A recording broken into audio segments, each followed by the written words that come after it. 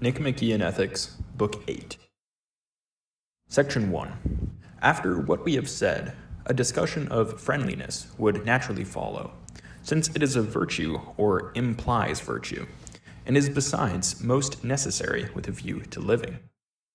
For without friends, no one would choose to live, though he had all other goods.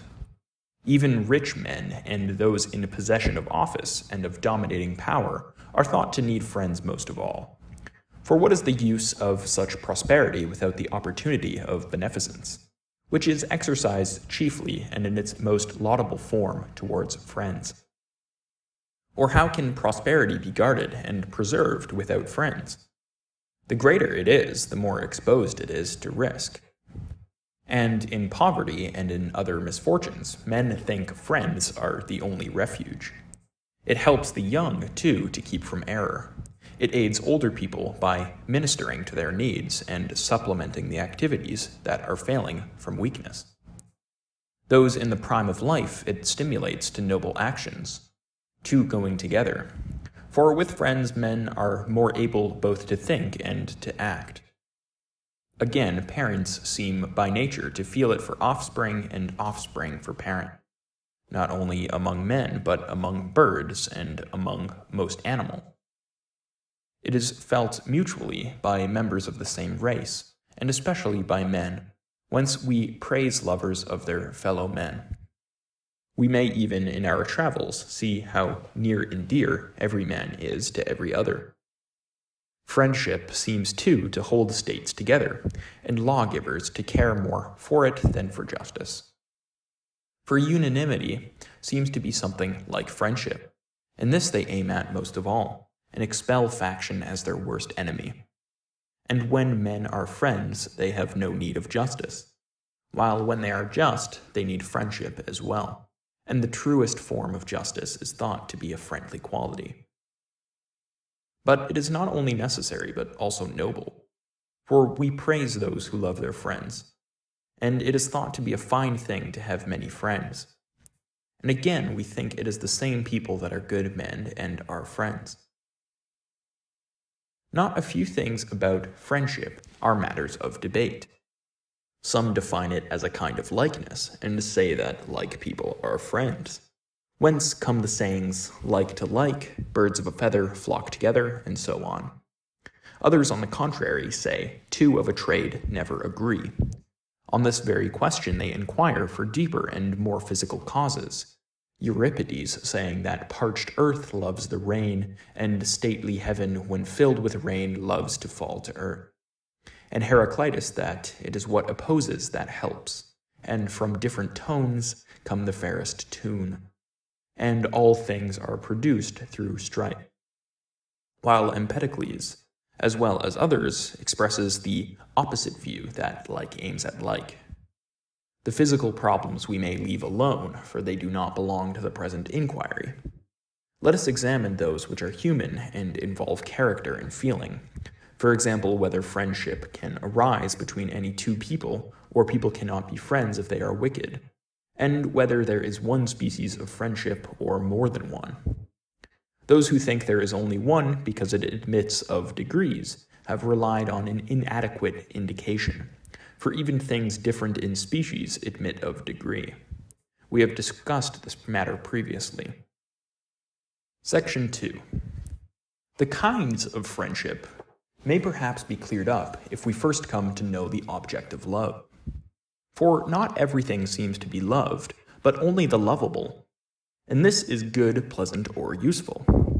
But it would seem to be that by which some good or pleasure is produced that is useful, so that it is the good and the useful that are lovable as ends. Do men love, then, the good, or what is good for them? These sometimes clash. So too with regard to the pleasant. Now it is thought that each loves what is good for himself, and that the good is without qualification lovable. And what is good for each man is lovable for him. But each man loves not what is good for him, but what seems good. This, however, will make no difference. We shall just have to say that this is that which seems lovable. Now there are three grounds on which people love. Of the love of lifeless objects, we do not use the word friendship, for it is not mutual love, nor is there a wishing of good one to the other, for it would surely be ridiculous to wish wine well. If one wishes anything for it, it is that which it may keep, so that one may have it oneself. But to a friend we say we ought to wish what is good for his sake. But to those who thus wish good we ascribe only goodwill, if the wish is not reciprocated. Goodwill when it is reciprocal by friendship. Or must we add when it is recognized? For many people have goodwill to those whom they have not seen, but judge to be good or useful. And one of these might return this feeling. These people seem to bear goodwill to each other. But how could one call them friends, when they do not know their mutual feelings?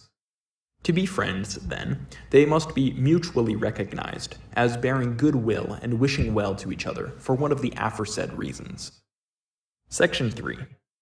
Now, these reasons differ from each other in kind, so therefore do the corresponding forms of love and friendship. There are therefore 3 kinds of friendship, equal in number to the things that are lovable. For with respect to each there is a mutual and recognized love, and those who love each other wish well to each other in that respect in which they love one another. Now those who love each other for their utility do not love each other for themselves, but in virtue of some good which they get from each other. So too with those who love for the sake of pleasure. It is not for their character that men love ready-witted people, but because they find them pleasant. Therefore those who love for the sake of utility love for the sake of what is good for themselves, and those who love for the sake of pleasure do so for the sake of what is pleasant to themselves, and not insofar as the other is the person loved, but insofar as he is useful or pleasant. And thus these friendships are only incidental, for it is not as being the man he is that the loved person is loved, but as providing some good or pleasure. Such friendships, then, are easily dissolved if the parties do not remain like themselves. For if the one party is no longer pleasant or useful, the other ceases to love him. Now, the useful is not permanent, but is always changing.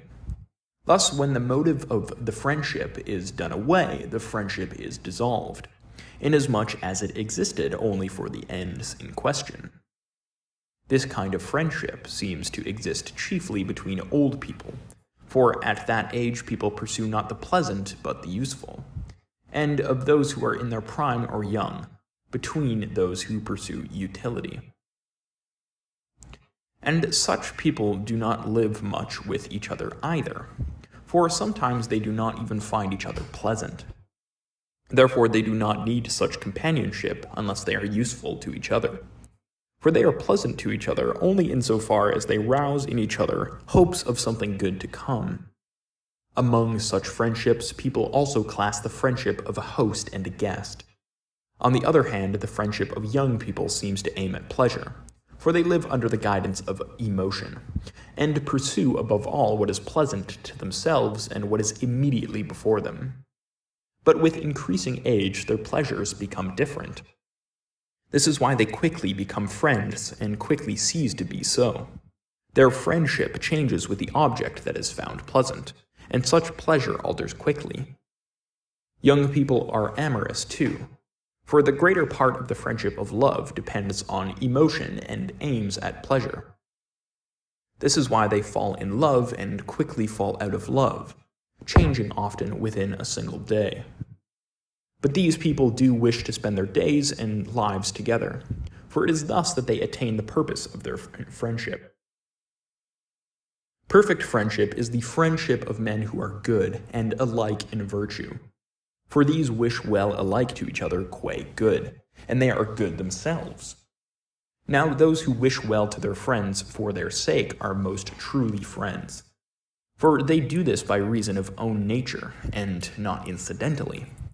Therefore their friendship lasts as long as they are good, and goodness is an enduring thing. And each is good without qualification and to his friend, for the good are both good without qualification and useful to each other.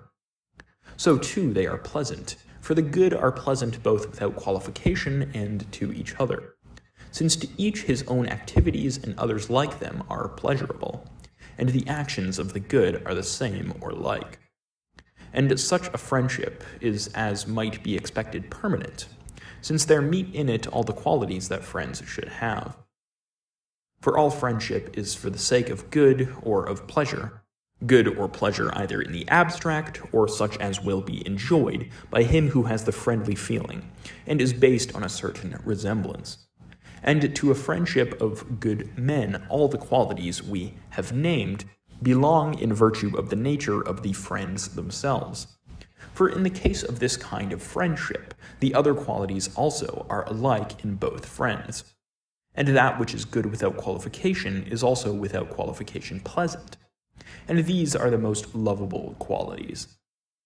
Love and friendship, therefore, are found most and in their best form between such men. But it is natural that such friendships should be infrequent, for such men are rare. Further, such friendship requires time and familiarity. As the proverb says, men cannot know each other till they have eaten salt together, nor can they admit each other to friendship or be friends till each has been found lovable and been trusted by each. Those who quickly show the marks of friendship to each other wish to be friends, but are not friends unless they both are lovable and know the fact. For a wish for friendship may arise quickly, but friendship does not. Section 4. This kind of friendship, then, is perfect both in respect of duration and in all other respects. And in it each gets from each in all respects the same as, or something like what, he gives, which is what ought to happen between friends. Friendship for the sake of pleasure bears a resemblance to this kind, for good people too are pleasant to each other. So too does friendship for the sake of utility, for the good are also useful to each other. Among men of these inferior sorts, too, friendships are most permanent when the friends get the same thing from each other, for example, pleasure, and not only that, but also from the same source, as happens between ready-witted people, not as happens between lover and beloved. For these do not take pleasure in the same things, but the one in seeing the beloved, and the other in receiving attentions from his lover. And when the bloom of youth is passing, the friendship sometimes passes too, for the one finds no pleasure in the sight of the other, and the other gets no attentions from the first. But many lovers, on the other hand, are constant. If familiarity has led them to love each other's characters, these being alike. But those who exchange not pleasure but utility in their amour are both less truly friends and less constant. Those who are friends for the sake of utility part when the advantage is at an end, for they were lovers not of each other but of profit. For the sake of pleasure or utility, then, even bad men may be friends of each other, or good men of bad, or one who is neither good nor bad may be a friend to any sort of person. But for their own sake, clearly only good men can be friends. For bad men do not delight in each other unless some advantage come of the relation. The friendship of the good too, and this alone, is proof against slander. For it is not easy to trust any one talk about a man who has long been tested by oneself.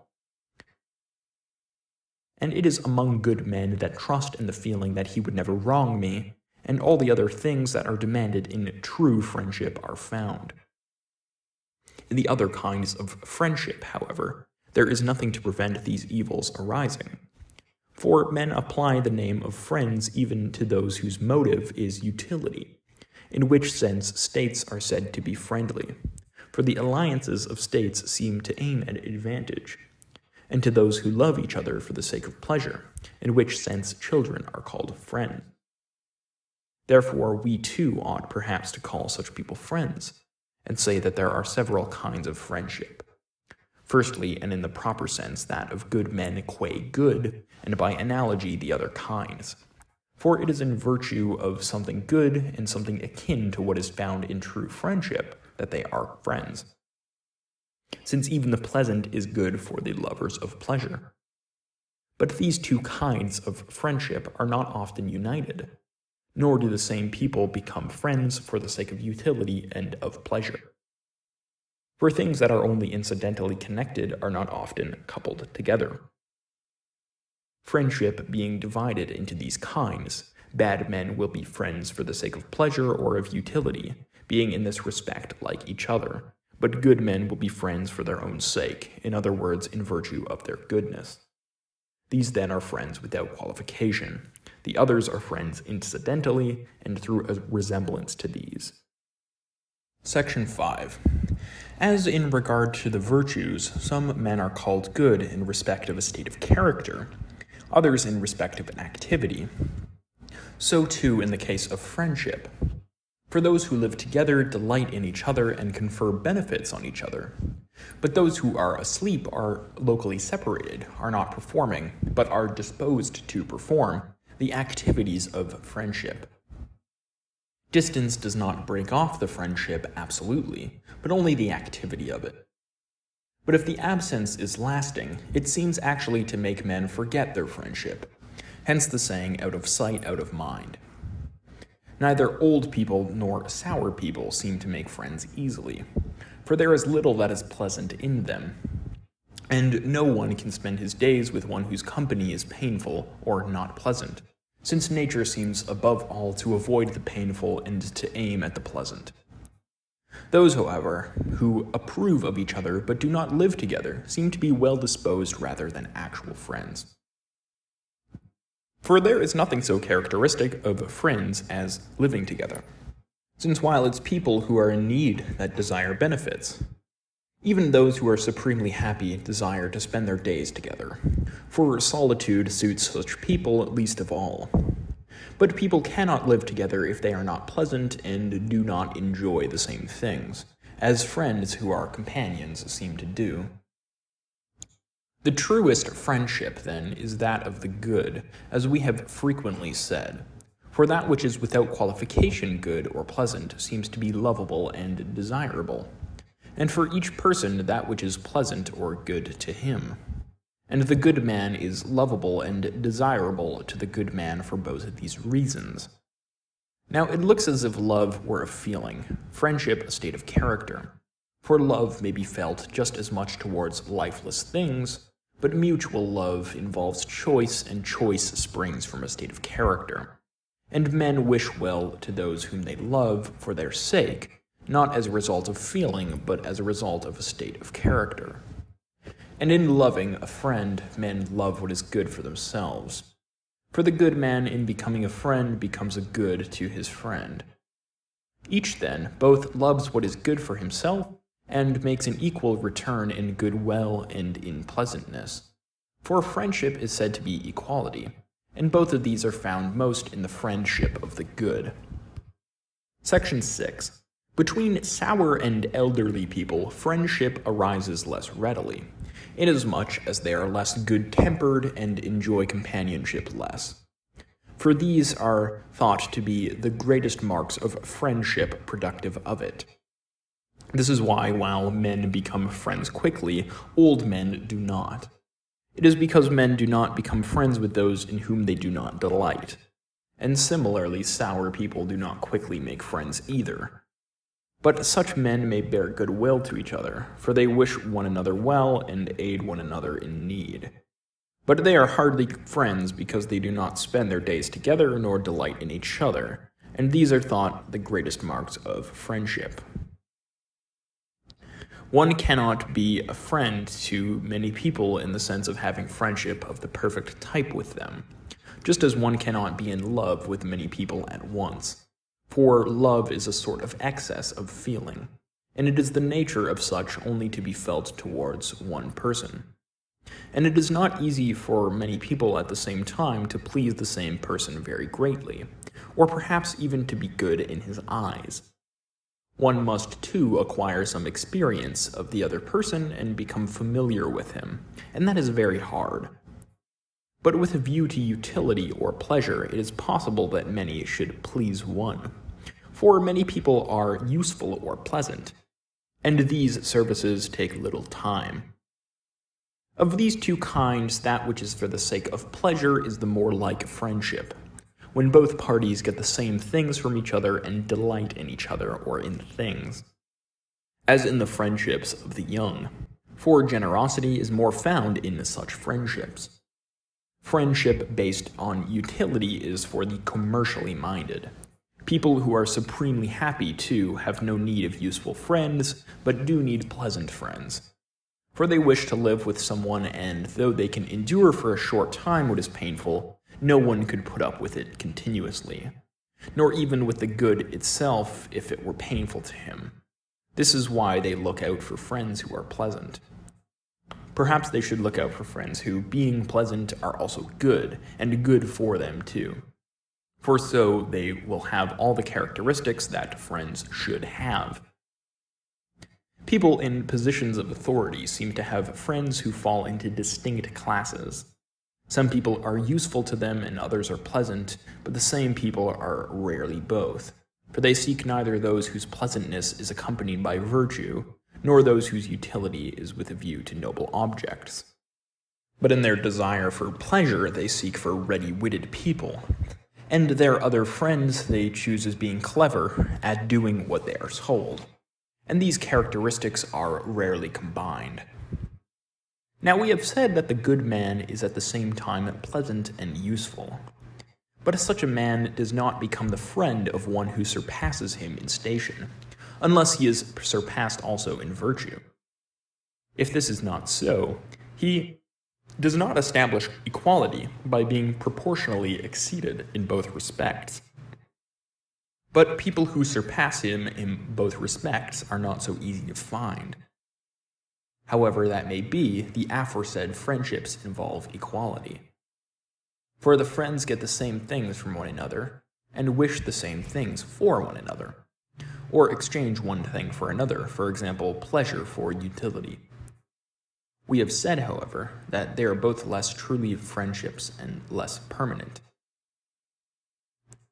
But it is from their likeness and their unlikeness to the same thing that they are thought both to be and not to be friendships. It is by their likeness to the friendship of virtue that they seem to be friendships, for one of them involves pleasure and the other utility, and these characteristics belong to the friendship of virtue as well. While it is because the friendship of virtue is proof against slander and permanent, while these quickly change, besides differing from the former in many other respects, that they appear not to be friendships. In other words, it is because of their unlikeness to the friendship of virtue. Section 7. But there is another kind of friendship, vis-a-vis that which involves inequality between the parties. For example, that of father to son, and in general of elder to younger. That of man to wife, and in general that of ruler to subject. And these friendships differ also from each other, for it is not the same that exists between parents and children and between rulers and subjects, nor is that even of father to son the same as that of son to father, nor that of husband to wife the same as that of wife to husband. For the virtue and the function of each of these is different, and so are the reasons for which they love. The love and the friendship are therefore different also. Each party, then, neither gets the same from the other, nor ought to seek it. But when children render to parents what they ought to render to those who brought them into the world, and parents render what they should to their children, the friendship of such persons will be abiding and excellent. In all friendships implying inequality, the love also should be proportional. In other words, the better should be more loved than he loves, and so should the more useful, and similarly in each of the other cases. For when the love is in proportion to the merit of the parties, then in a sense arises equality, which is certainly held to be characteristic of friendship. But equality does not seem to take the same form in acts of justice and in friendship.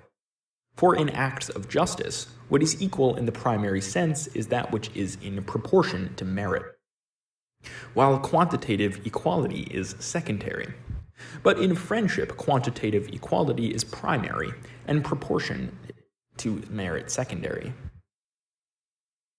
This becomes clear if there is a great interval in respect of virtue, or vice, or wealth, or anything else between the parties. For then they are no longer friends, and do not even expect to be so. And this is most manifest in the case of the gods, for they surpass us most decisively in all good things. But it is clear also in the case of kings. For with them, too, men who are much their inferiors do not expect to be friends. Nor do men of no account expect to be friends with the best or wisest men. In such cases, it is not possible to define exactly up to what point friends can remain friends. For much can be taken away and friendship remain, but when one party is removed to a great distance, as God is, the possibility of friendship ceases. This is in fact the origin of the question whether friends really wish for their friends the greatest goods, for example that of being gods, since in that case their friends will no longer be friends to them, and therefore will not be good things for them, for friends are good things. The answer is that if we were right in saying that friends wish good for friends for their own sake, his friend must remain the sort of being he is, whatever that may be. Therefore, it is for him oily, so long as he remains a man, that he will wish the greatest goods. But perhaps not all the greatest goods, for it is for himself most of all that each man wishes what is good. Section 8. Most people seem, owing to ambition, to wish to be loved rather than to love, which is why most men love flattery, for the flatterer is a friend in an inferior position, or pretends to be such and to love more than he is loved. And being loved seems to be akin to being honored, and this is what most people aim at. But it seems to be not for its own sake that people choose honor, but incidentally. For most people enjoy being honored by those in positions of authority because of their hopes. For they think that if they want anything, they will get it from them, and therefore they delight in honor as a token of favor to come. While those who desire honor from good men, and men who know, are aiming at confirming their own opinion of themselves. They delight in honor, therefore, because they believe in their own goodness on the strength of the judgment of those who speak about them. In being loved, on the other hand, people delight for its own sake, whence it would seem to be better than being honored, and friendship to be desirable in itself. But it seems to lie in loving rather than in being loved, as is indicated by the delight mothers take in loving. For some mothers hand over their children to be brought up, and so long as they know their fate, they love them and do not seek to be loved in return, if they cannot have both, but seem to be satisfied if they see them prospering. And they themselves love their children, even if these, owing to their ignorance, give them nothing of a mother's due. Now, since friendship depends more on loving, and it is those who love their friends that are praised, loving seems to be the characteristic virtue of friends, so that it is only those in whom this is found in due measure that are lasting friends, and only their friendship that endures. It is in this way more than any other that even unequals can be friends. They can be equalized. Now, equality and likeness are friendship, and especially the likeness of those who are like in virtue. For being steadfast in themselves, they hold fast to each other, and neither ask nor give base services, but one may say even present them. For it is characteristic of good men neither to go wrong themselves nor to let their friends do so. But wicked men have no steadfastness, for they do not remain even like to themselves, but become friends for a short time because they delight in each other's wickedness. Friends who are useful or pleasant last longer, in other words, as long as they provide each other with enjoyments or advantages. Friendship for utility's sake seems to be that which most easily exists between contraries, for example, between poor and rich, between ignorant and learned, and for what a man actually lacks he aims at, and one gives something else in return. But under this head, too, might one bring lover and beloved, beautiful and ugly. This is why lovers sometimes seem ridiculous, when they demand to be loved as they love. If they are equally lovable, their claim can perhaps be justified, but when they have nothing lovable about them, it is ridiculous. Perhaps, however, contrary does not even aim at contrary by its own nature, but only incidentally, the desire being for what is intermediate. For that is what is good. For example, it is good for the dry not to become wet, but to come to the intermediate state. And similarly with the hot and in all other cases. These subjects we may dismiss, for they are indeed somewhat foreign to our inquiry. Section 9. Friendship and justice seem, as we have said at the outset of our discussion, to be concerned with the same objects and exhibited between the same persons.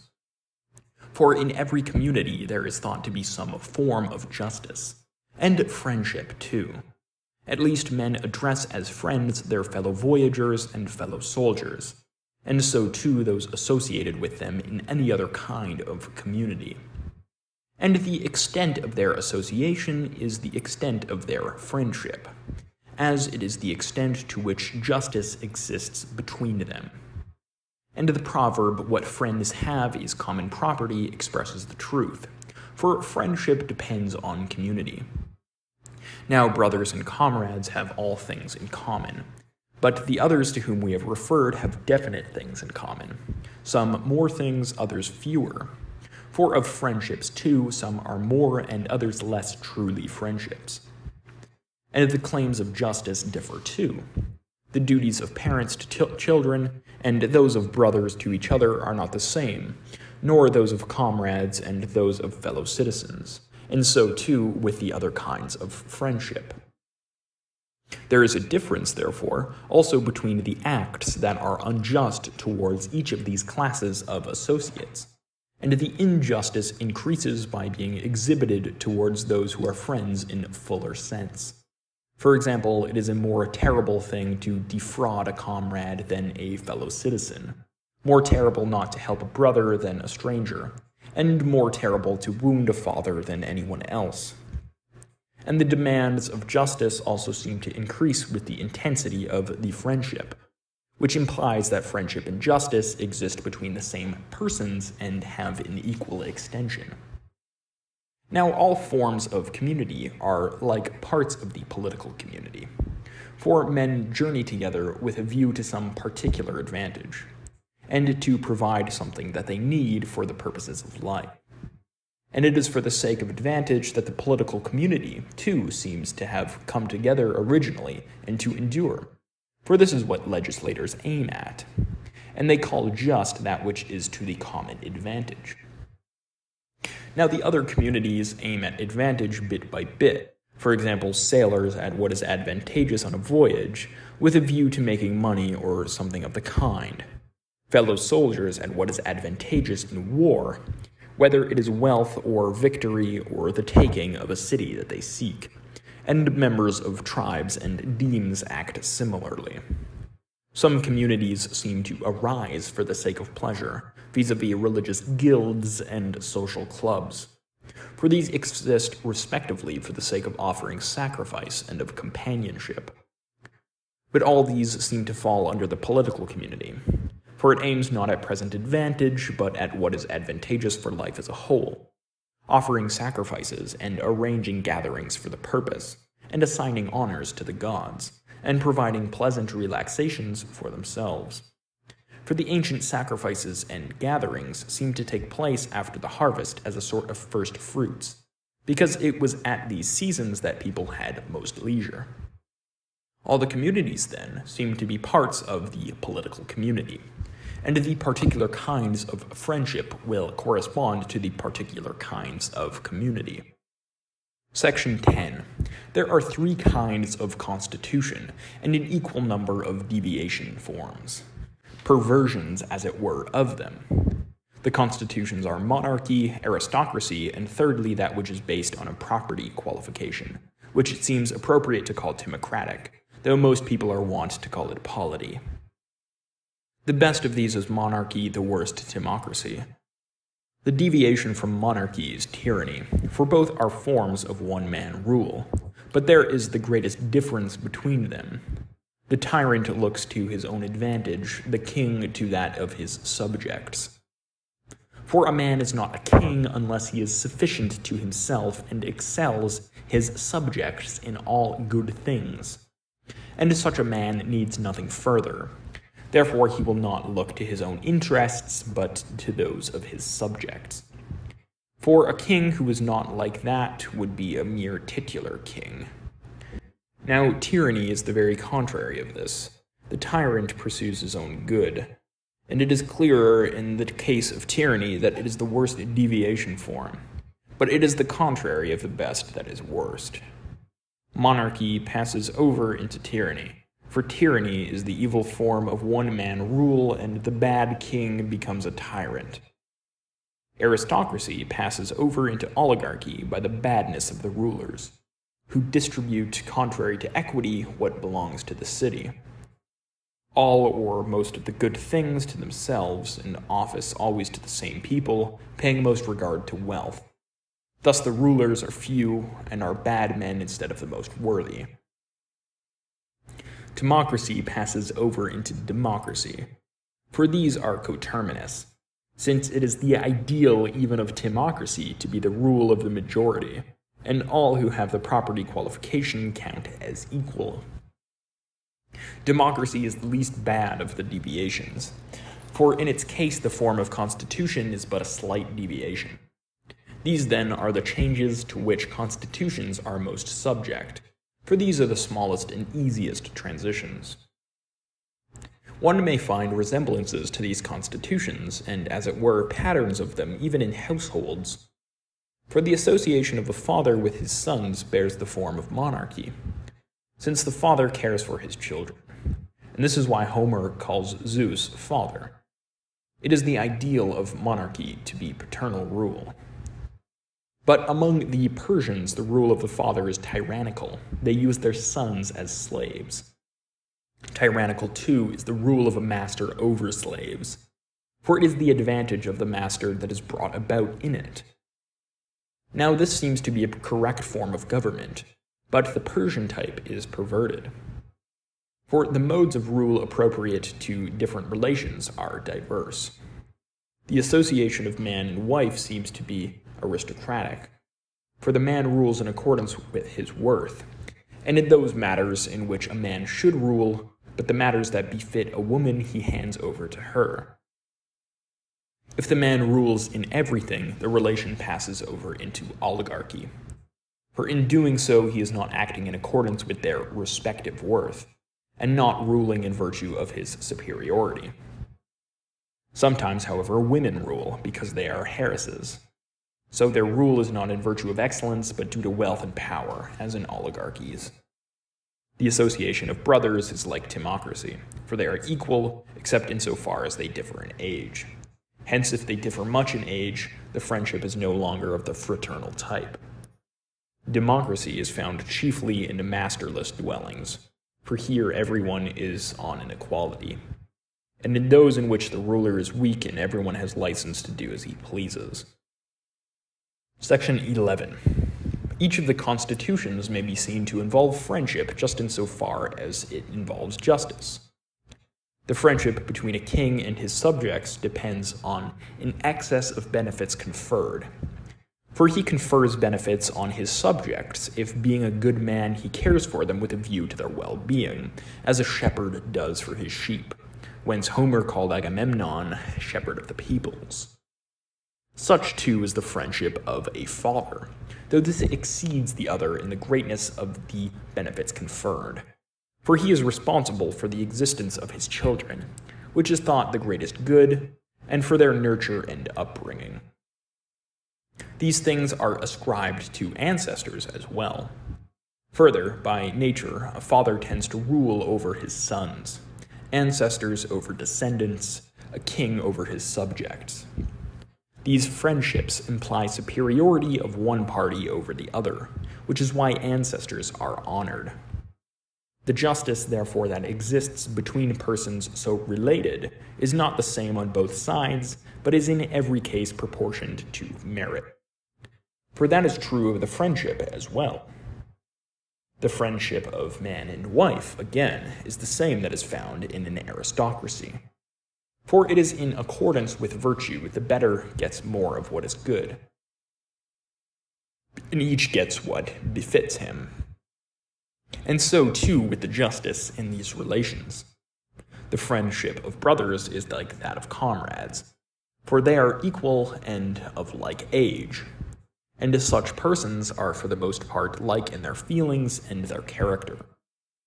Like this, too, is the friendship appropriate to timocratic government.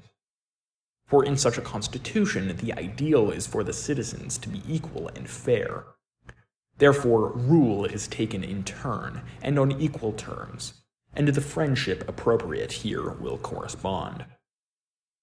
But in the deviation forms, as justice hardly exists, so too does friendship. It exists least in the worst form. In tyranny there is little or no friendship.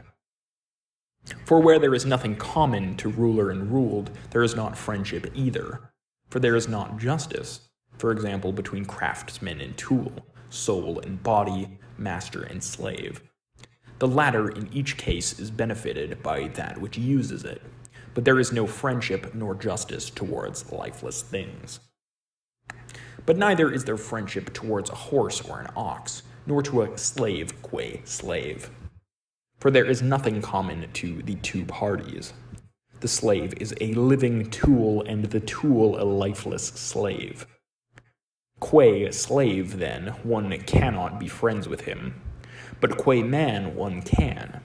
For there seems to be some justice between any man and any others who can share in a system of law or be a party to an agreement. Therefore, there can also be friendship with him insofar as he is a man. Therefore, while in tyrannies friendship and justice hardly exist, in democracies they exist more fully. For where the citizens are equal, they have much in common. Section 12. Every form of friendship, then, involves association, as has been said. One might, however, mark off from the rest both the friendship of kindred and that of comrades. Those of fellow citizens, fellow tribesmen, fellow voyagers, and the like are more like mere friendships of association, for they seem to rest on a sort of compact. With them we might class the friendship of host and guest. The friendship of kinsmen itself, while it seems to be of many kinds, appears to depend in every case on parental friendship. For parents love their children as being a part of themselves, and children their parents as being something originating from them. Now, parents know their offspring better than their children know that they are their own children. And the originator feels his offspring to be his own more than the offspring do their begetter. For the product belongs to the producer, for example, a tooth or hair or anything else to him whose it is. But the producer does not belong to the product, or belongs in a less degree. And the length of time produces the same result. Parents love their children as soon as these are born, but children love their parents only after time has elapsed and they have acquired understanding or the power of discrimination by the senses. From these considerations, it is also plain why mothers love more than fathers do. Parents, then, love their children as themselves, for their issue are, by virtue of their separate existence, a sort of other selves. While children love their parents as being born of them, and brothers love each other as being born of the same parents. For their identity with them makes them identical with each other. which is the reason why people talk of the same blood, the same stock, and so on. They are therefore, in a sense, the same thing, though in separate individuals. Two things that contribute greatly to friendship are a common upbringing and similarity of age, for two of an age take to each other. And people brought up together tend to be comrades, whence the friendship of brothers is akin to that of comrades. And cousins and other kinsmen are bound up together by derivation from brothers, vis-a-vis by being derived from the same parents. They come to be closer together or farther apart by virtue of the nearness or distance of the original ancestor. The friendship of children to parents and of men to gods is a relation to them as to something good and superior, for they have conferred the greatest benefits, since they are the causes of their being and of their nourishment, and of their education from their birth. And this kind of friendship possesses pleasantness and utility also, more than that of strangers, inasmuch as their life is lived more in common. The friendship of brothers has the characteristics found in that of comrades, and especially when these are good, and in general between people who are like each other. Inasmuch as they belong more to each other and start with a love for each other from their very birth, and inasmuch as these born of the same parents and brought up together and similarly educated are more akin in character. And the test of time has been applied most fully and convincingly in their cases. Between other kinsmen, friendly relations are found in due proportion. Between man and wife, friendship seems to exist by nature, for man is naturally inclined to form couples, even more than to form cities, inasmuch as the household is earlier and more necessary than the city, and reproduction is more common to man with the animals. With the other animals, the union extends only to this point, but human beings live together not only for the sake of reproduction, but also for the various purposes of life. For from the start, the functions are divided, and those of man and woman are different. So they help each other by throwing their peculiar gifts into the common stock. It is for these reasons that both utility and pleasure seem to be found in this kind of friendship. But this friendship may be based alone on virtue, if the parties are good. For each has its own virtue, and they will delight in the fact. And children seem to be a bond of union, which is the reason why childless people part more easily. For children are a common good to both, and what is common holds them together. How man and wife, and in general friend and friend, ought mutually to behave seems to be the same question as how it is just for them to behave. For a man does not seem to have the same duties to a friend, a stranger, a comrade, and a schoolfellow. Section 13. There are three kinds of friendship, as we said at the outset of our inquiry, and in respect of each, some are friends on an equality, and others by virtue of a superiority. For not only can equally good men become friends, but a better man can make friends with a worse.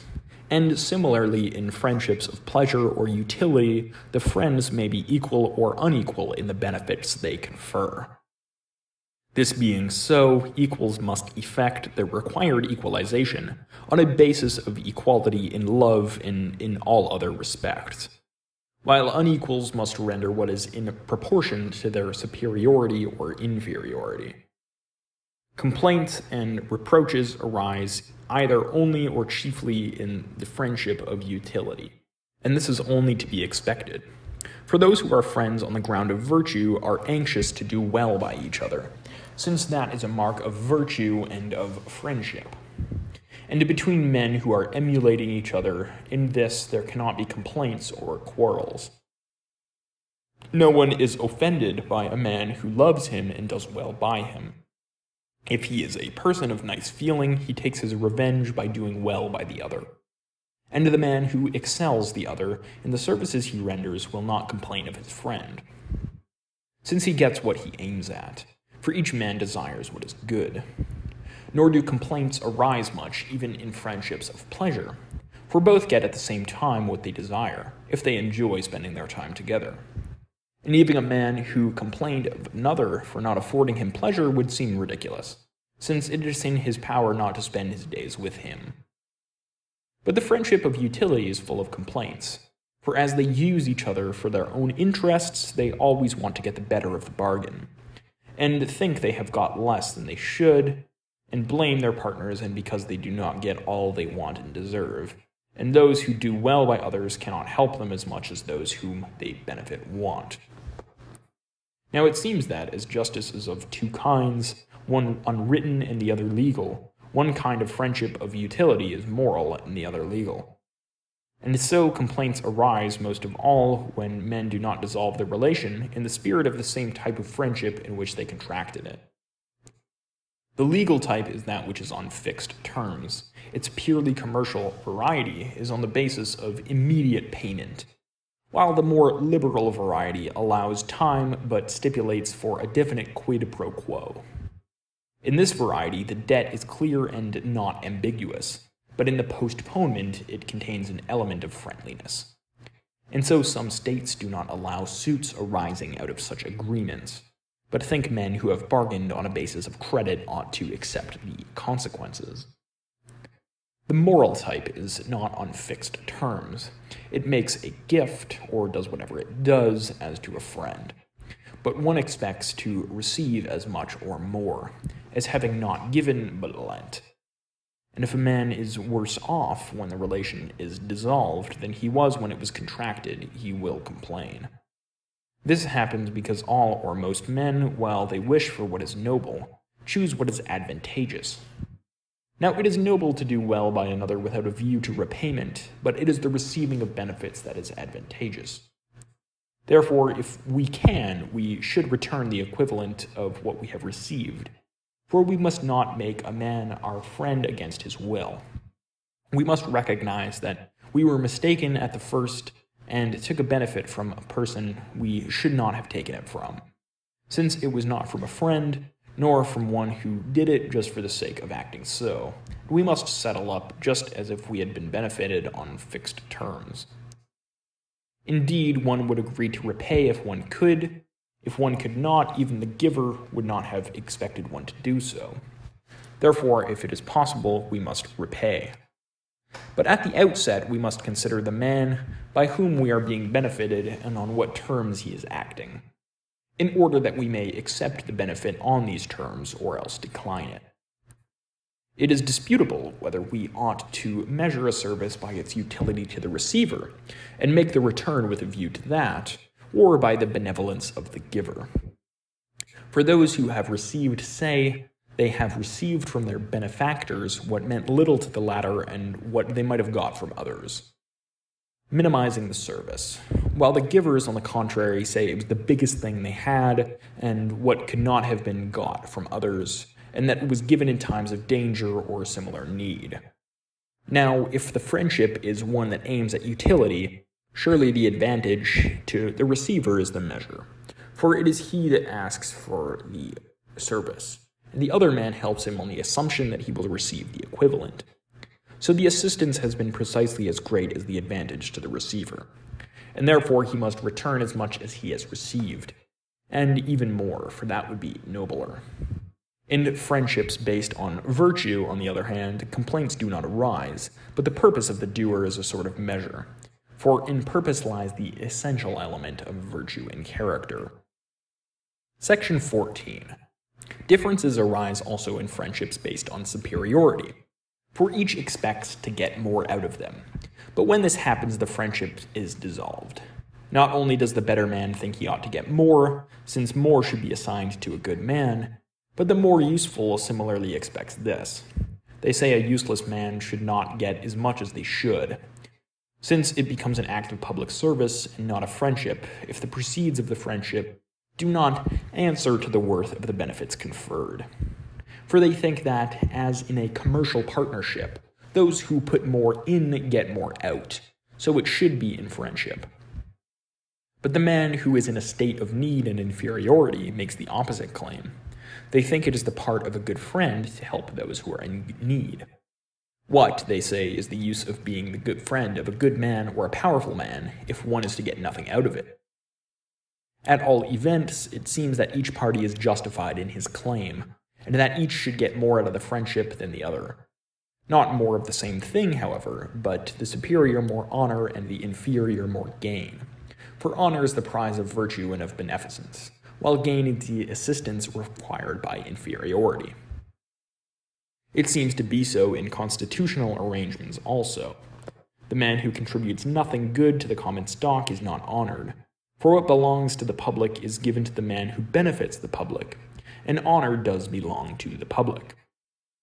It is not possible to get wealth from the common stock and at the same time honor, for no one puts up with the smaller share in all things. Therefore, to the man who loses in wealth they assign honor, and to the man who is willing to be paid, wealth, since the proportion to merit equalizes the parties and preserves the friendship, as we have said.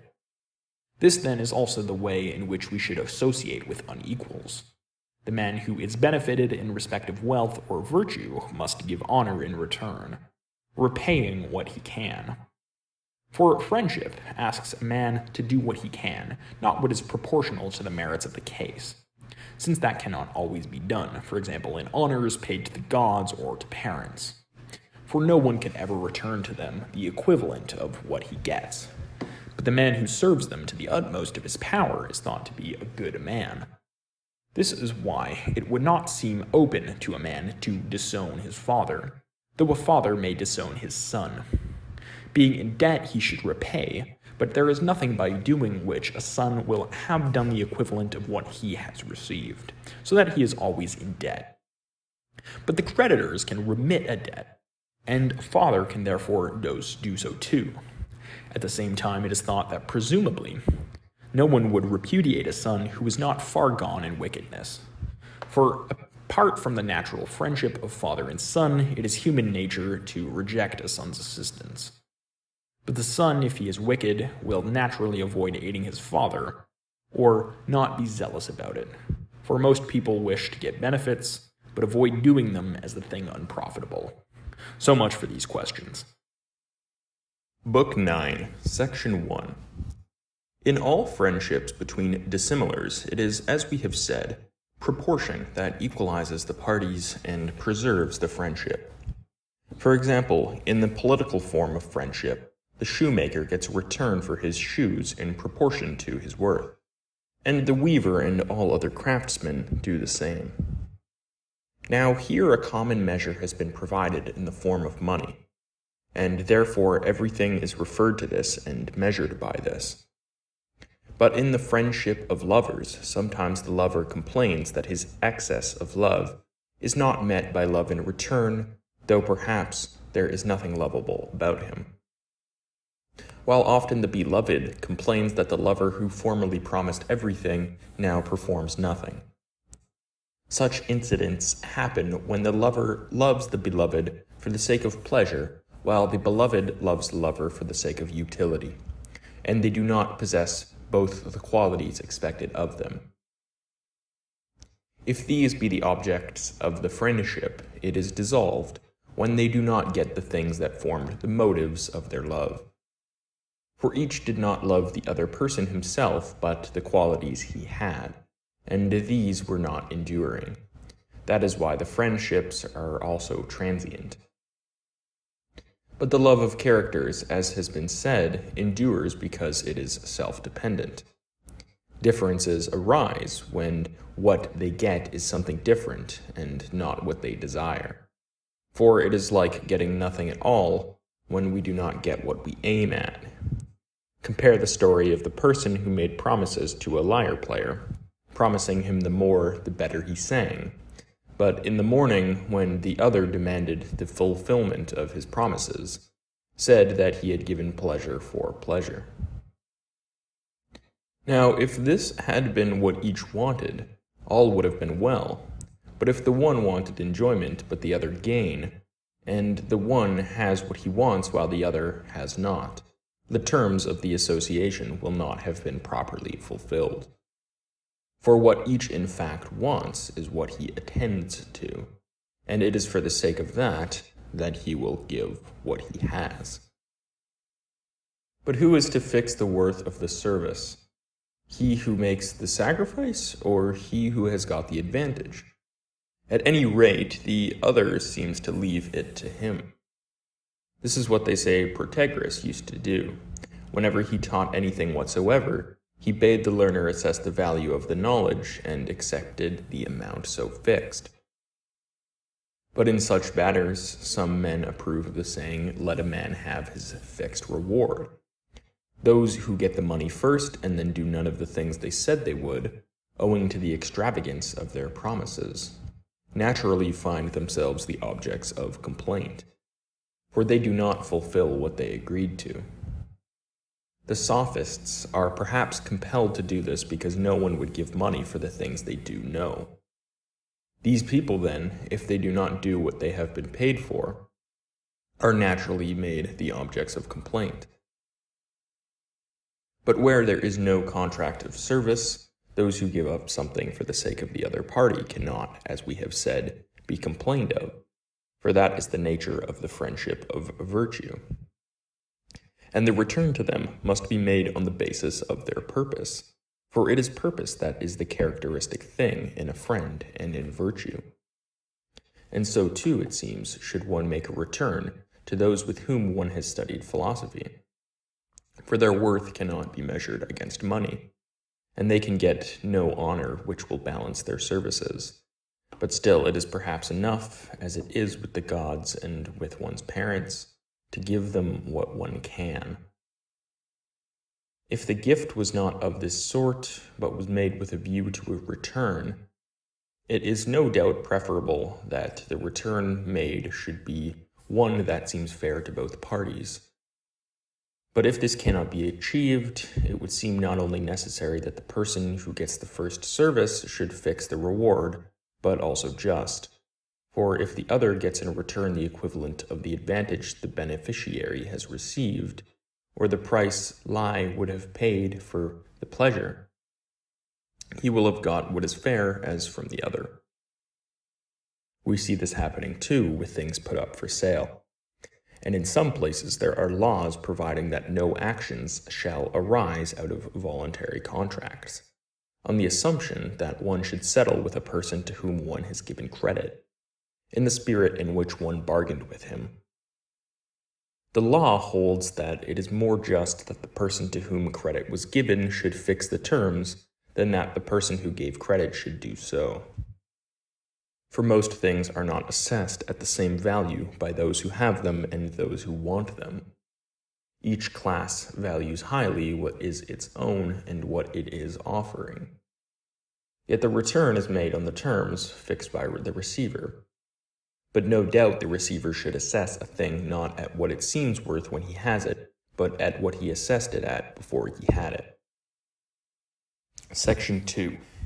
A further problem is set by such questions as whether one should in all things give the preference to one's father and obey him, or whether when one is ill one should trust a doctor, and when one has to elect a general should elect a man of military skill, and similarly, whether one should render a service by preference to a friend or to a good man, and should show gratitude to a benefactor or oblige a friend, if one cannot do both. All such questions are hard, are they not, to decide with precision? For they admit of many variations of all sorts and respect both of the magnitude of the service and of its nobility necessity. But that we should not give the preference in all things to the same person is plain enough, and we must for the most part return benefits rather than oblige friends. And we must pay back a loan to a creditor rather than make one to a friend. But perhaps even this is not always true. For example, should a man who has been ransomed out of the hands of brigands ransom his ransomer in return, whoever he may be, or pay him if he has not been captured but demands payment? Or should he ransom his father? It would seem that he should ransom his father in preference even to himself.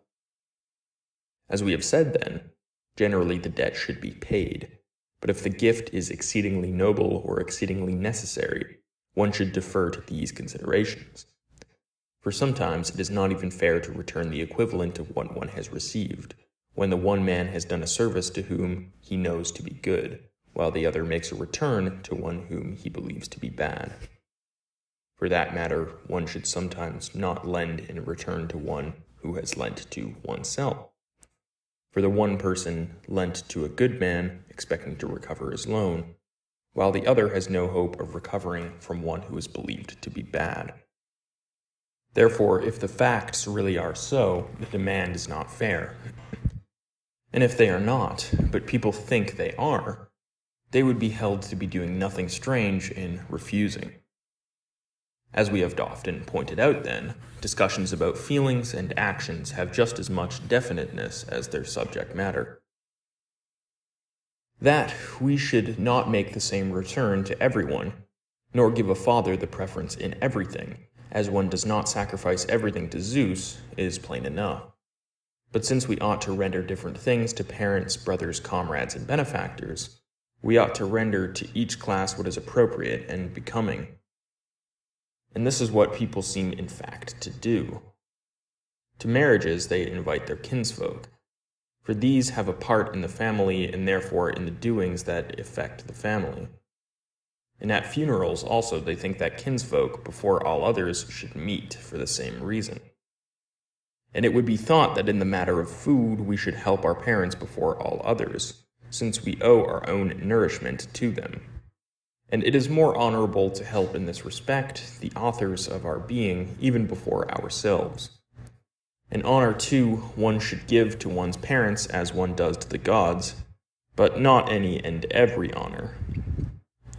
For that matter, one should not give the same honor to one's father and one's mother, nor again should one give them the honor due to a philosopher or to a general, but the honor due to a father or again to a mother. To all older persons, too, one should give honor appropriate to their age, by rising to receive them and finding seats for them, and so on. While to comrades and brothers one should allow freedom of speech and common use of all things.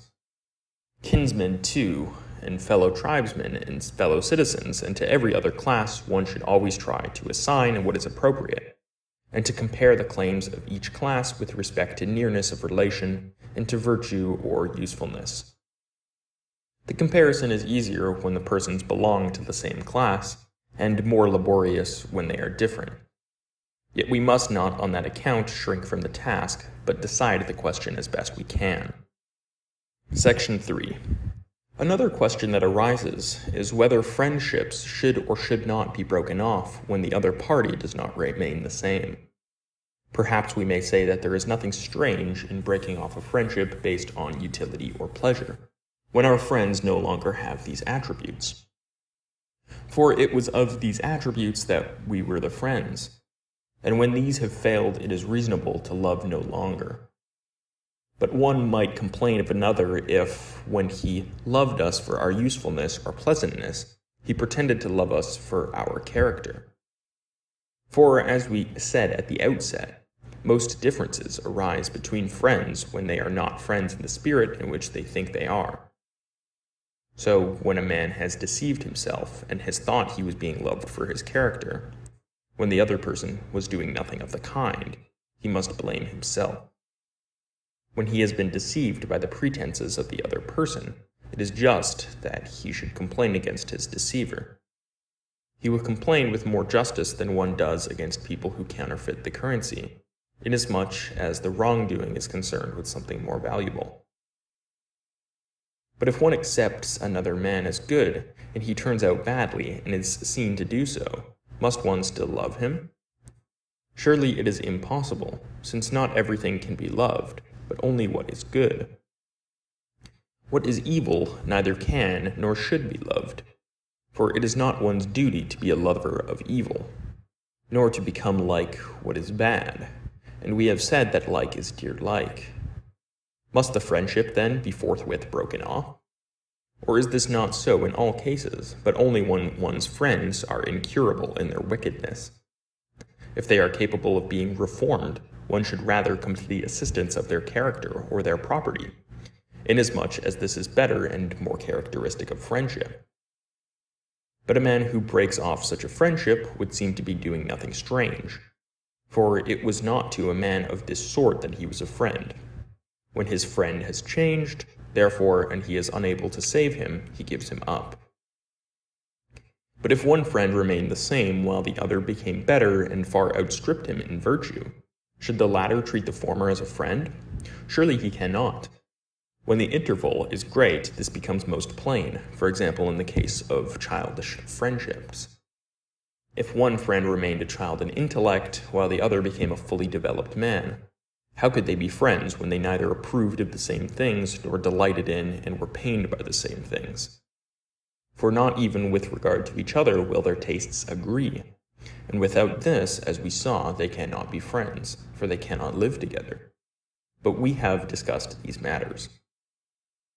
Should he, then, behave no otherwise towards him than he would if he had never been his friend?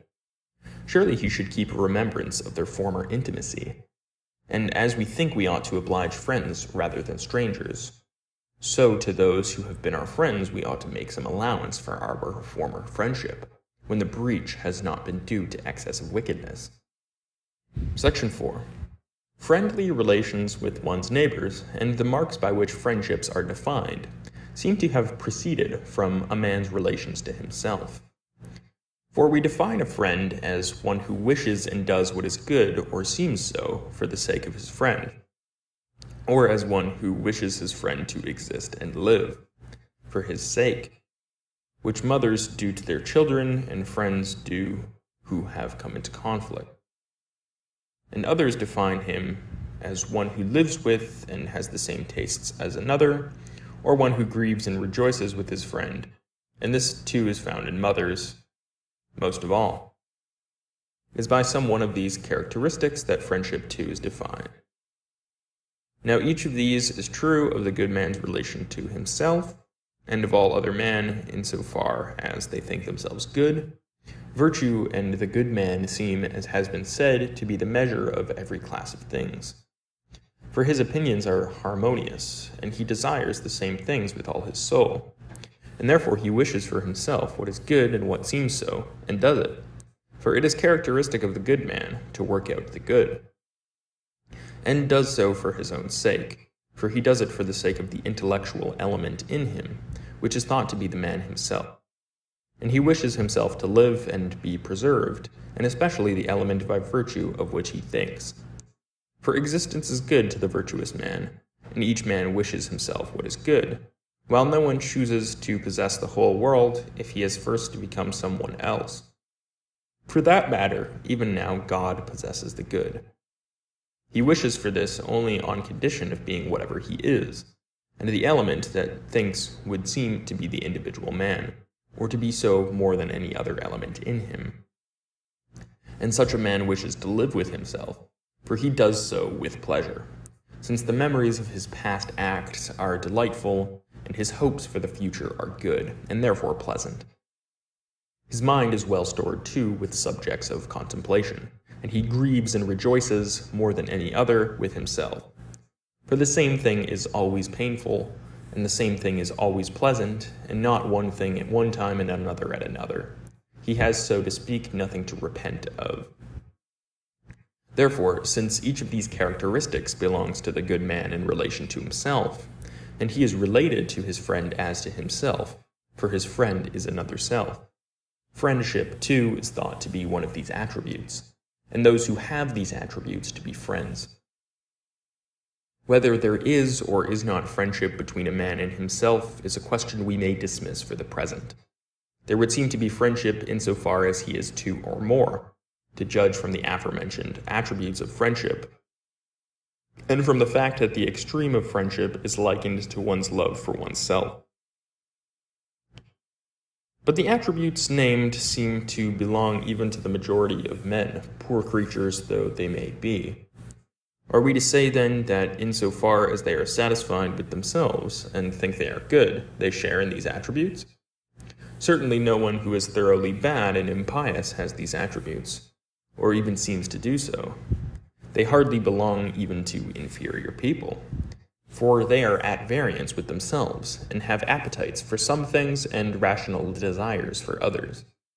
This is true, for instance, of incontinent people, for they choose, instead of the things they think themselves good, things that are pleasant but hurtful, while others again, through cowardice and laziness, shrink from doing what they think best for themselves.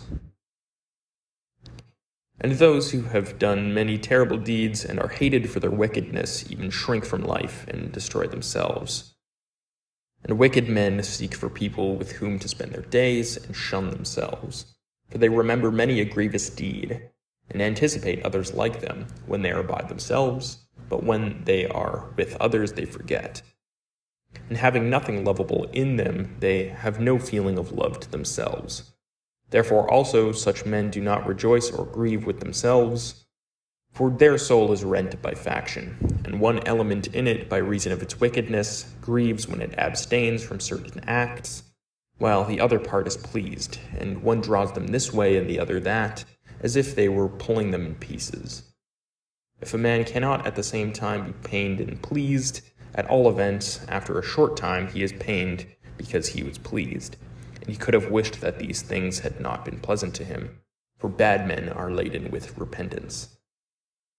Therefore the bad man does not seem to be amicably disposed even to himself, because there is nothing in him to love. So that if to be thus is the height of wretchedness, we should strain every nerve to avoid wickedness and should endeavor to be good. For so, and only so, can be one either friendly to oneself or a friend to another. Section 5. Goodwill is a friendly sort of relation, but is not identical with friendship. For one may have goodwill both towards people whom one does not know, and without their knowing it, but not friendship. This has indeed already been said. But goodwill is not even friendly feeling, for it does not involve intensity or desire, whereas these accompany friendly feeling. And friendly feeling implies intimacy, while goodwill may arise of a sudden, as it does towards competitors in a contest. We come to feel goodwill for them and to share in their wishes, but we would not do anything with them. For as we said, we feel goodwill suddenly and love them only superficially. Goodwill seems, then, to be a beginning of friendship, as the pleasure of the eye is the beginning of love. For no one loves if he has not first been delighted by the form of the beloved. But he who delights in the form of another does not, for all that, love him, but only does so when he also longs for him, when absent and craves for his presence. So too it is not possible for people to be friends if they have not come to feel goodwill for each other. But those who feel goodwill are not for all that friends. For they only wish well to those for whom they feel goodwill, and would not do anything with them nor take trouble for them. And so one might, by an extension of the term friendship, say that goodwill is inactive friendship, though when it is prolonged and reaches the point of intimacy, it becomes friendship. Not the friendship based on utility, nor that based on pleasure, for goodwill, too, does not arise on those terms. The man who has received a benefit bestows goodwill in return for what has been done to him, but in doing so is only doing what is just, while he who wishes someone to prosper because he hopes for enrichment through him seems to have goodwill not to him, but rather to himself, just as a man is not a friend to another if he cherishes him for the sake of some use to be made of him. In general, goodwill arises on account of some excellence and worth, when one man seems to another beautiful or brave or something of the sort, as we pointed out in the case of competitors in a contest. Section 6. Unanimity also seems to be a friendly relation. For this reason, it is not identity of opinion. For that might occur even with people who do not know each other. Nor do we say that people who have the same views on any and every subject are unanimous. For example, those who agree about the heavenly bodies, for unanimity about these is not a friendly relation. But we do say that a city is unanimous when men have the same opinion about what is to their interest, and choose the same actions and do what they have resolved in common. It is about these things to be done, therefore, that people are said to be unanimous, and among these, about matters of consequence and in which it is possible for both or all parties to get what they want. For example, a city is unanimous when all its citizens think that the offices in it should be elective, or that they should form an alliance with Sparta, or that Pittacus should be their ruler, at a time when he himself was also willing to rule. But when each of two people wishes himself to have the same thing in question, like the captains in the Phoenici, they are in a state of faction. For it is not unanimity when each of the two parties thinks of the same thing, whatever that may be, but only when they think of the same thing in the same hands. For example, when both the common people and those of the better class wish the best men to rule. For thus and thus alone do all get what they aim at.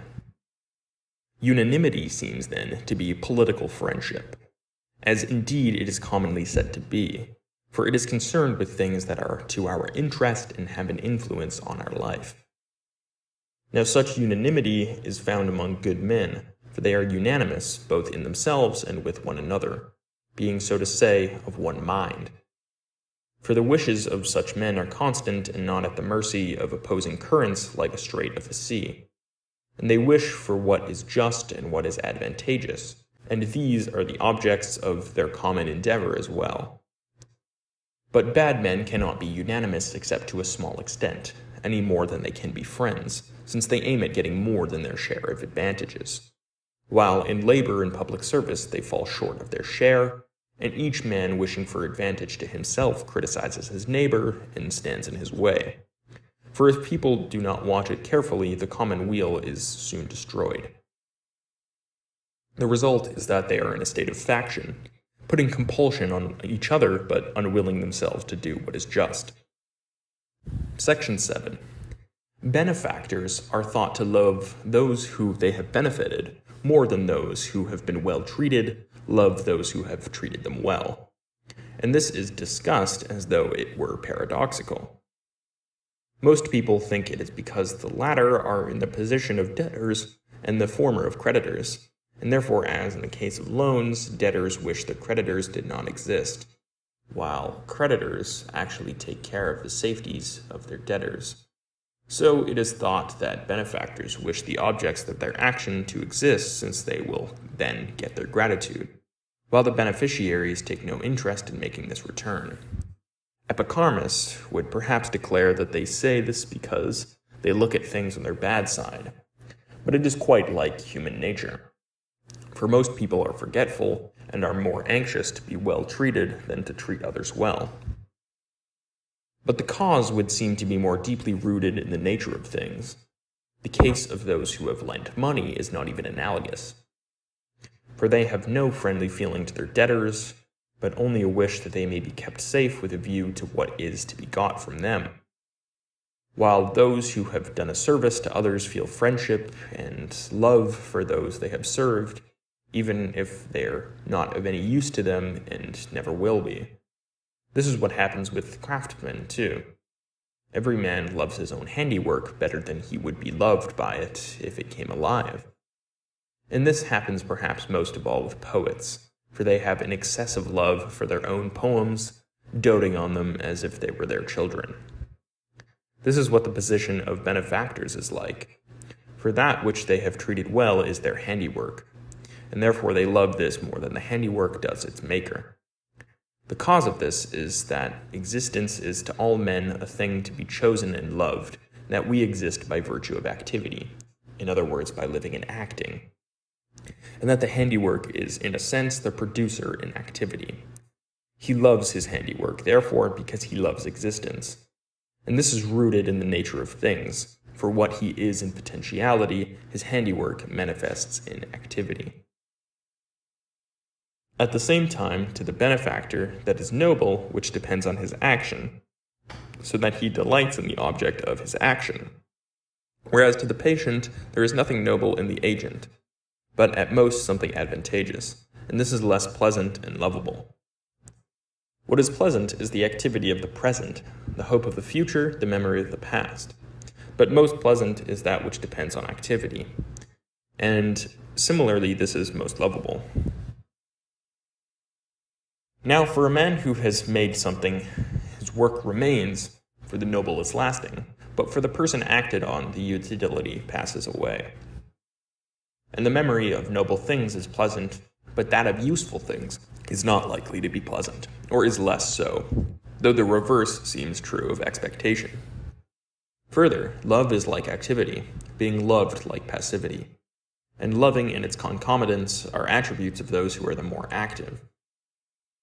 Again, all men love more what they have won by labor. For example, those who have made their money love it more than those who have inherited it. And to be well treated seems to involve no labor, while to treat others well is a laborious task. These are the reasons, too, why mothers are fonder of their children than fathers. Bringing them into the world costs them more pains, and they know better that the children are their own. This last point, too, would seem to apply to benefactors. Section 8. The question is also debated whether a man should love himself most, or someone else. People criticize those who love themselves most and call them self-lovers, using this as an epithet of disgrace. And a bad man seems to do everything for his own sake, and the more so, the more wicked he is. And so men reproach him, for instance, with doing nothing of his own accord, while the good man acts for honor's sake, and the more so the better he is, and acts for his friend's sake, and sacrifices his own interest. But the facts clash with these arguments, and this is not surprising. For men say that one ought to love best one's best friend, and man's best friend is one who wishes well to the object of his wish for his sake, even if no one is to know of it. And these attributes are found most of all in a man's attitude towards himself, and so are all the other attributes by which a friend is defined. For as we have said, it is from this relation that all the characteristics of friendship have extended to our neighbors. All the proverbs, too, agree with this. For example, a single soul, and what friends have is common property, and friendship is equality, and charity begins at home. For all these marks will be found most in a man's relation to himself. He is his own best friend, and therefore ought to love himself best. It is therefore a reasonable question which of the two views we should follow, for both are plausible. Perhaps we ought to mark off such arguments from each other and determine how far and in what respects each view is right. Now, if we grasp the sense in which each school uses the phrase lover of self, the truth may become evident. Those who use the term as one of reproach ascribe self-love to people who assign to themselves the greater share of wealth, honors, and bodily pleasures. For these are what most people desire, and busy themselves about as though they were the best of all things, which is the reason, too, why they become objects of competition. So those who are grasping with regard to these things gratify their appetites, and in general, their feelings and the irrational element of the soul, and most men are of this nature, which is the reason why the epithet has come to be used as it is. It takes its meaning from the prevailing type of self-love, which is a bad one. It is just, therefore, that men who are lovers of self in this way are reproached for being so. That it is those who give themselves the preference in regard to objects of this sort that most people usually call lovers of self is plain. For if a man were always anxious that he himself, above all things, should act justly, temperately, or in accordance with any other of the virtues, and in general were always to try to secure for himself the honorable course, no one will call such a man a lover of self or blame him. But such a man would seem more than the other a lover of self. At all events, he assigns to himself the things that are noblest and best, and gratifies the most authoritative element, and in all things obeys this. And just as a city or any other systematic whole is most properly identified with the most authoritative element in it, so is a man. And therefore, the man who loves this and gratifies it is most of all a lover of self. Besides, a man is said to have or not to have self-control according as his reason has or has not the control, on the assumption that this is the man himself. And the things men have done on a rational principle are thought most properly their own acts and voluntary acts. That this is the man himself, then, or is so more than anything else, is plain, and also that the good man loves most this part of him. whence it follows that he is most truly a lover of self, of another type than that which is a matter of reproach, and as different from that as living according to a rational principle is from living as passion dictates, and desiring what is noble from desiring what seems advantageous.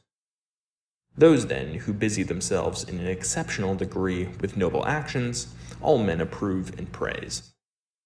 And if all were to strive towards what is noble, and strain every nerve to do the noblest deeds, everything would be as it should be for the common weal. And every one should secure for himself the goods that are greatest, since virtue is the greatest of goods. Therefore the good man should be a lover of self, for he will both himself profit by doing noble acts and will benefit his fellows. But the wicked man should not, for he will hurt both himself and his neighbors, following as he does his evil passions. For the wicked man, what he does clashes with what he ought to do, but what the good man ought to do he does.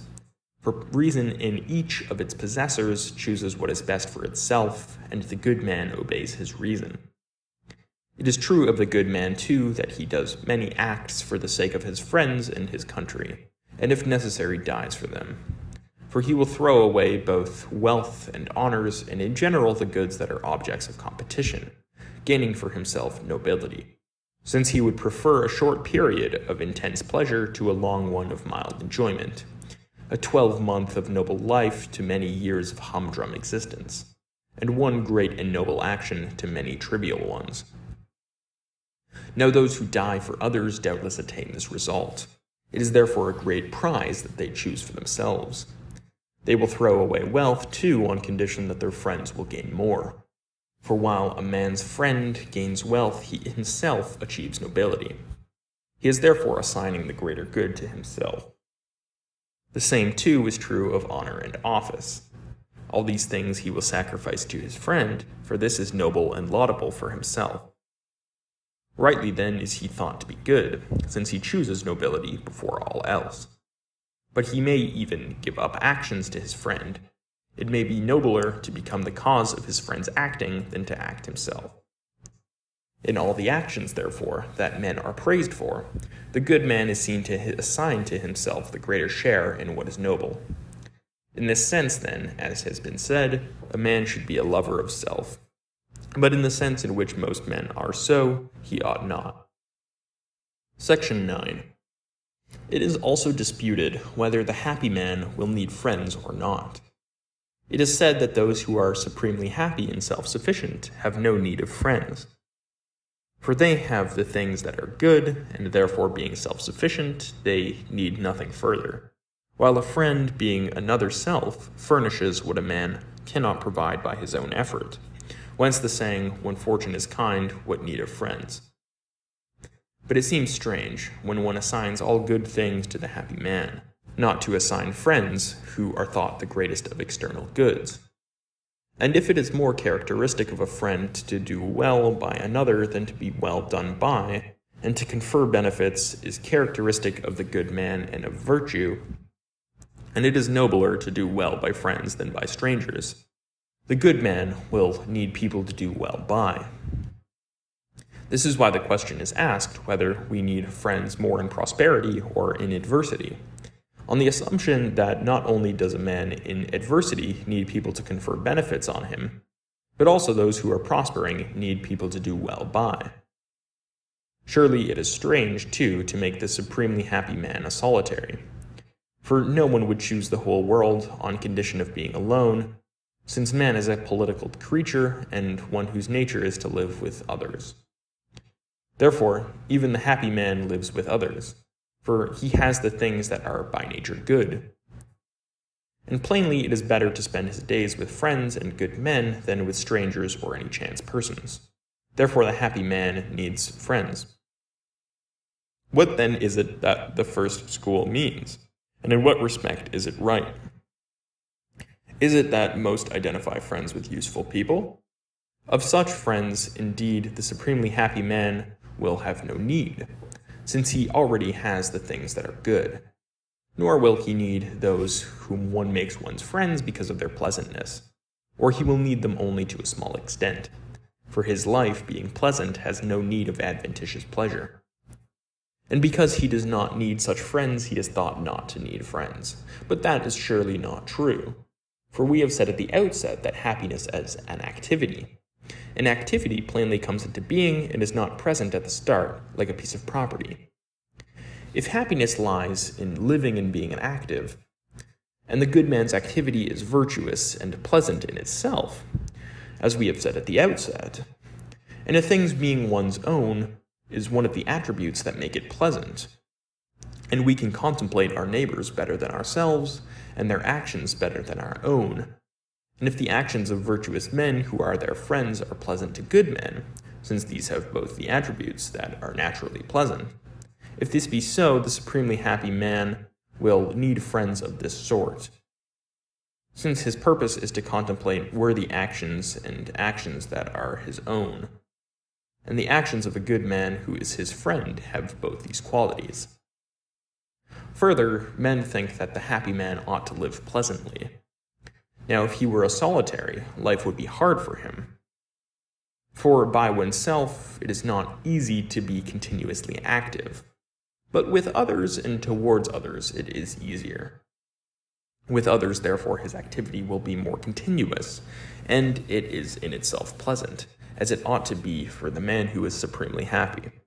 For a good man, quite good, delights in virtuous actions and is vexed at vicious ones, as a musical man enjoys beautiful tunes but is pained at bad ones. A certain training in virtue arises also from the company of the good, as Theognis has said before us. If we look deeper into the nature of things, a virtuous friend seems to be naturally desirable for a virtuous man. For that which is good by nature, we have said, is for the virtuous man good and pleasant in itself. Now life is defined in the case of animals by the power of perception, in that of man by the power of perception or thought. And a power is defined by reference to the corresponding activity, which is the essential thing. Therefore, life seems to be essentially the act of perceiving or thinking. And life is among the things that are good and pleasant in themselves, since it is determinate, and the determinate is of the nature of the good. And that which is good by nature is also good for the virtuous man, which is the reason why life seems pleasant to all men. But we must not apply this to a wicked and corrupt life, nor to a life spent in pain, for such a life is indeterminate, as are its attributes. The nature of pain will become plainer in what follows. But if life itself is good and pleasant, which it seems to be, from the very fact that all men desire it, and particularly those who are good and supremely happy, for to such men life is most desirable, and their existence is the most supremely happy. And if he who sees perceives that he sees, and he who hears that he hears, and he who walks that he walks, and in the case of all other activities there is something which perceives that we are active, so that if we perceive that we perceive, and if we think that we think, and if to perceive that we perceive or think is to perceive that we exist, for existence was defined as perceiving or thinking. And if perceiving that one lives is in itself one of the things that are pleasant, for life is by nature good, and to perceive what is good, present in oneself, is pleasant. And if life is desirable, and particularly so for good men, because to them existence is good and pleasant, for they are pleased at the consciousness of the presence in them of what is in itself good. And if, as the virtuous man is to himself, he is to his friend also, for his friend is another self. If all this be true, as his own being is desirable for each man, so, or almost so, is that of his friend. Now his being was seen to be desirable because he perceived his own goodness, and such perception is pleasant in itself. He needs, therefore, to be conscious of the existence of his friend as well, and this will be realized in their living together and sharing in discussion and thought. For this is what living together would seem to mean in the case of man, and not, as in the case of cattle, feeding in the same place. If then, being is in itself desirable for the supremely happy man, since it is by its nature good and pleasant, and that of his friend is very much the same, a friend will be one of the things that are desirable. Now that which is desirable for him he must have, or he will be deficient in this respect. The man who is to be happy will therefore need virtuous friends. Section 10.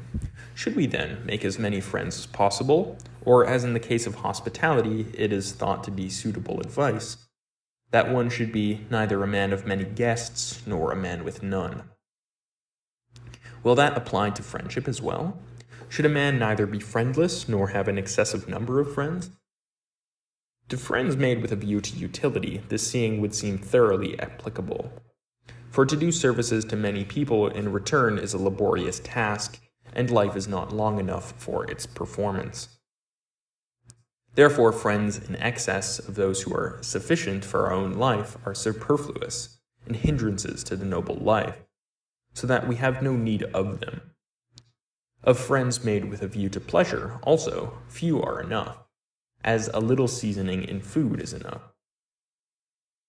But as regards good friends, should we have as many as possible, or is there a limit to the number of one's friends, as there is to the size of a city?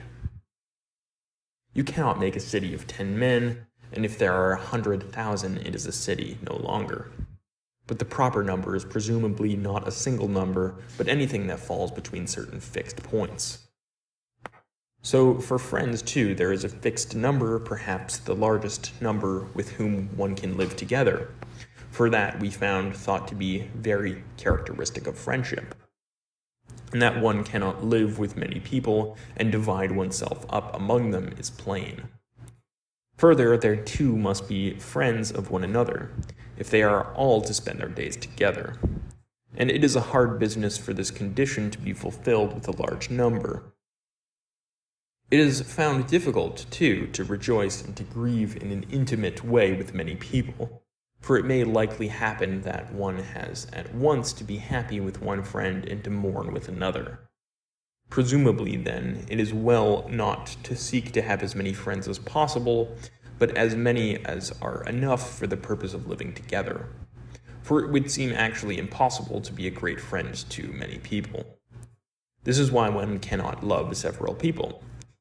Love is ideally a sort of excess of friendship, and that can only be felt towards one person.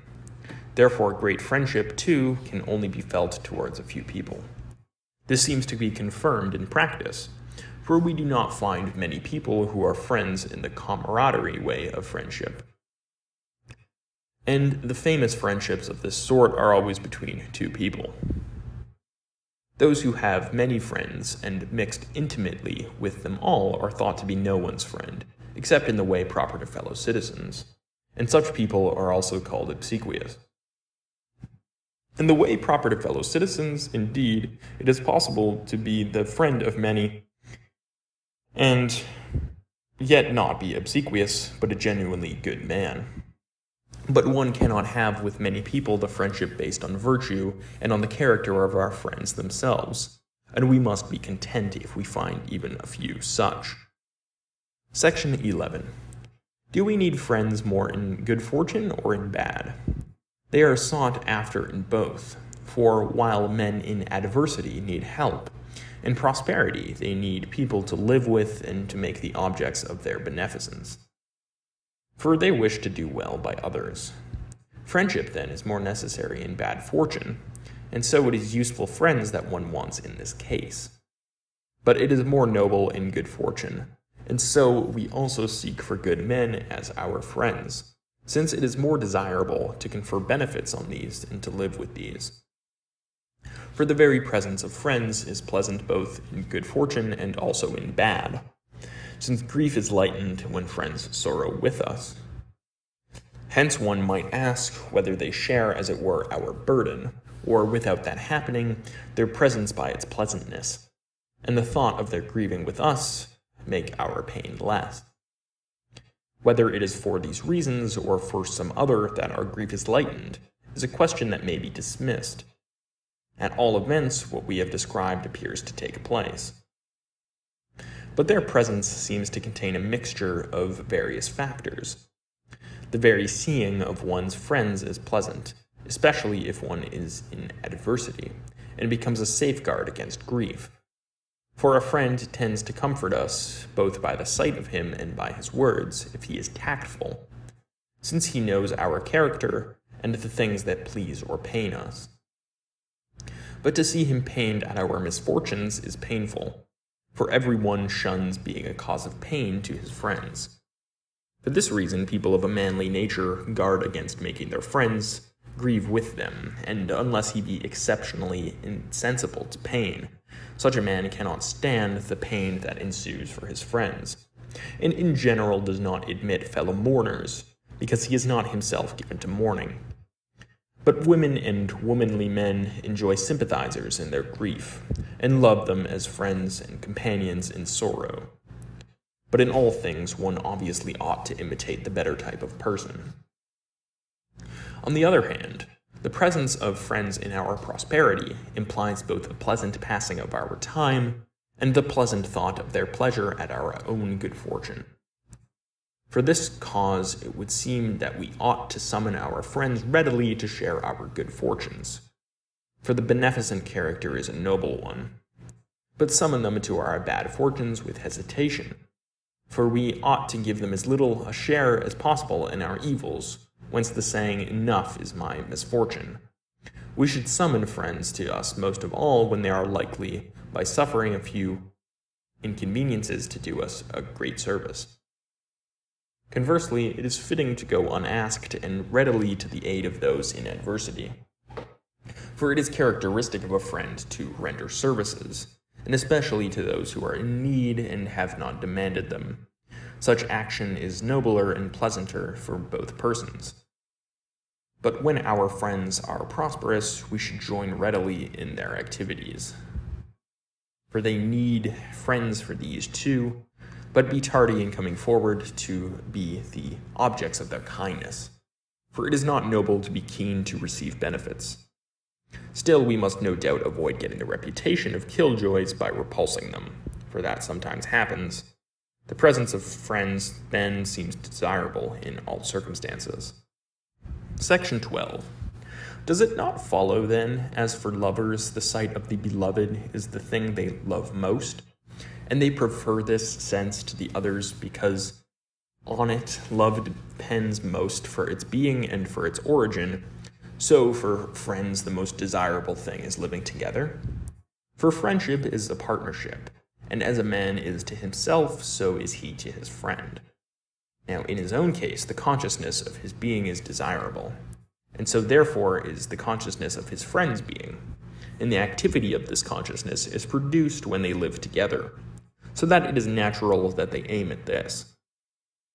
And whatever existence means for each class of men, whatever it is for whose sake they value life, and that they wish to occupy themselves with their friends, and so some drink together, others dice together, others join in athletic exercises and hunting, or in the study of philosophy, each class spending their days together in whatever they love most in life. For since they wish to live with their friends, they do and share in those things which give them the sense of living together. Thus the friendship of bad men turns out to be an evil thing, for because of their instability, they unite in bad pursuits, and besides, they become evil by becoming like each other, while the friendship of good men is good, being augmented by their companionship, and they are thought to become better too by their activities and by improving each other.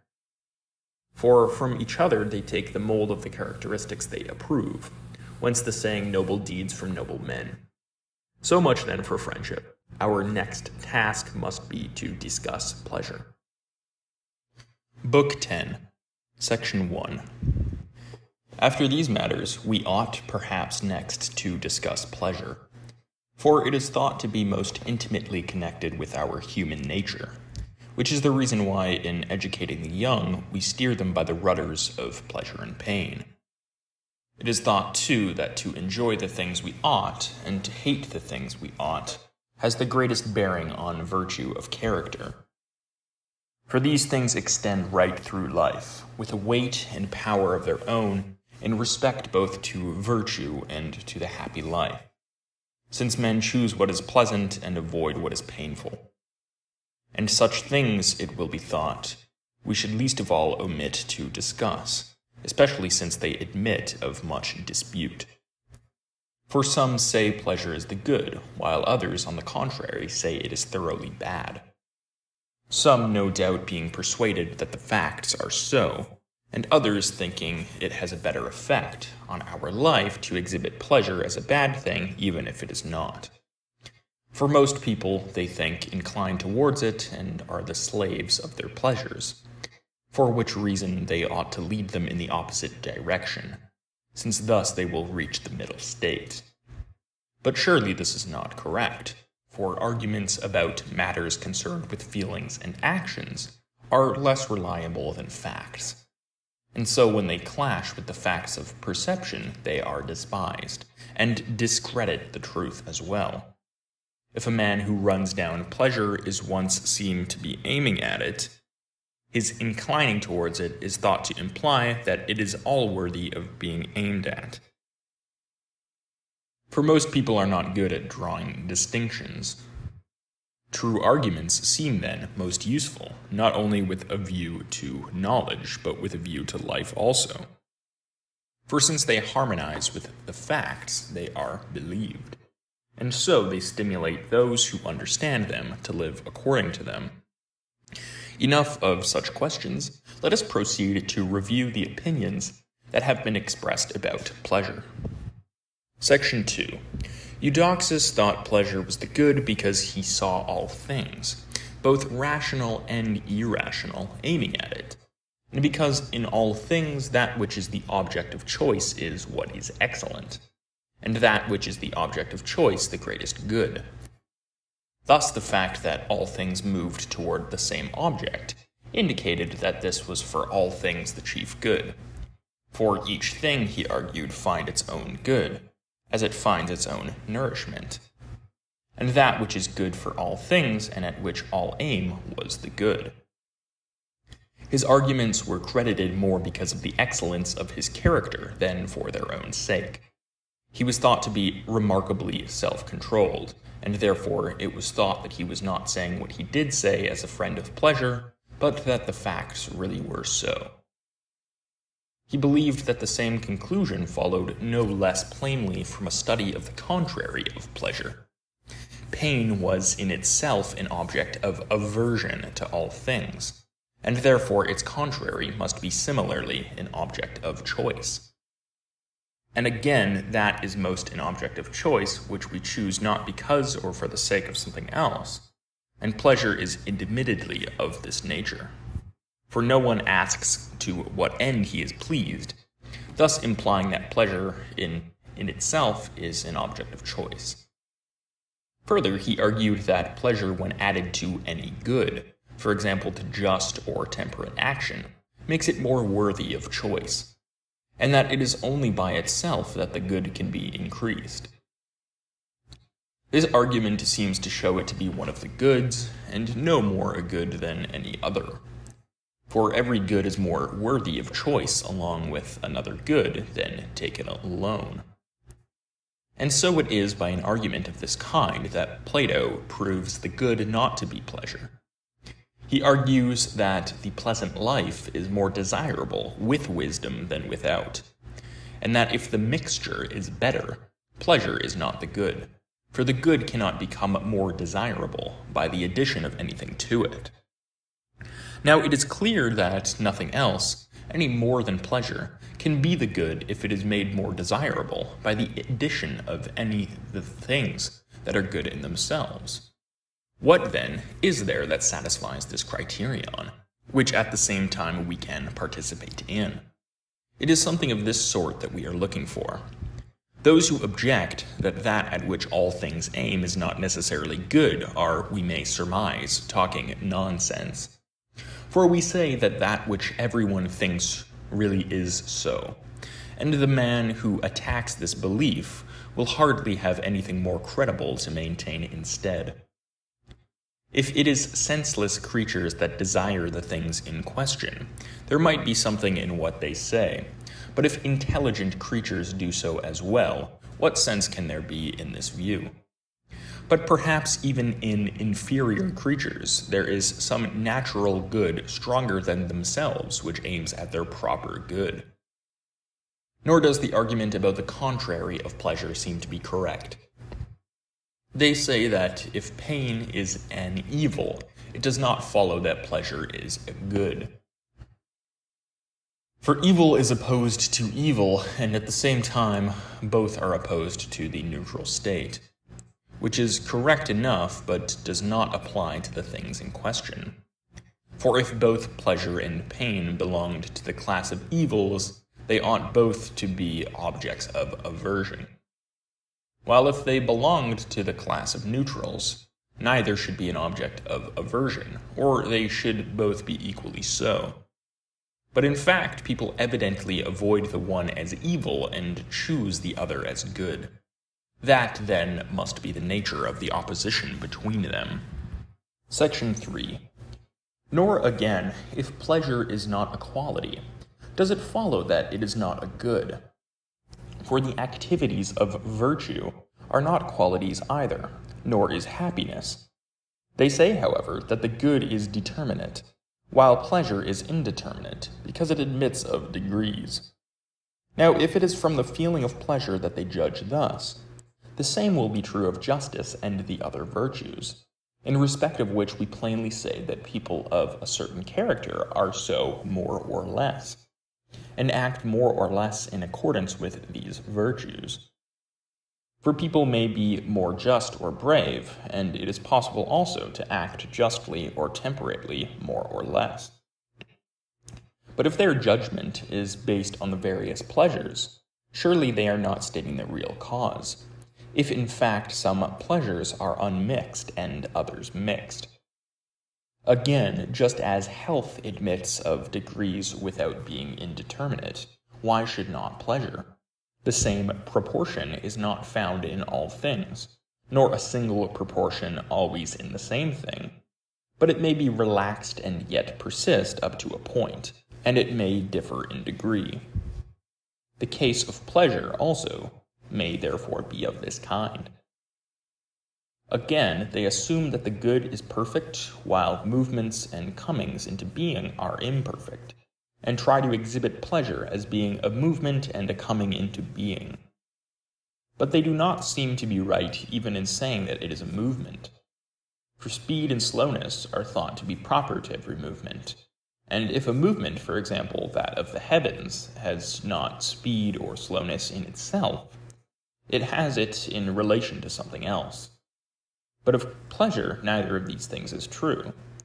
For while we may become pleased quickly, as we may become angry quickly, we cannot be pleased quickly, not even in relation to someone else, while we can walk or grow or the like quickly. While then we can change quickly or slowly into a state of pleasure, we cannot quickly exhibit the activity of pleasure, in other words, be pleased. Again, how can it be a coming into being?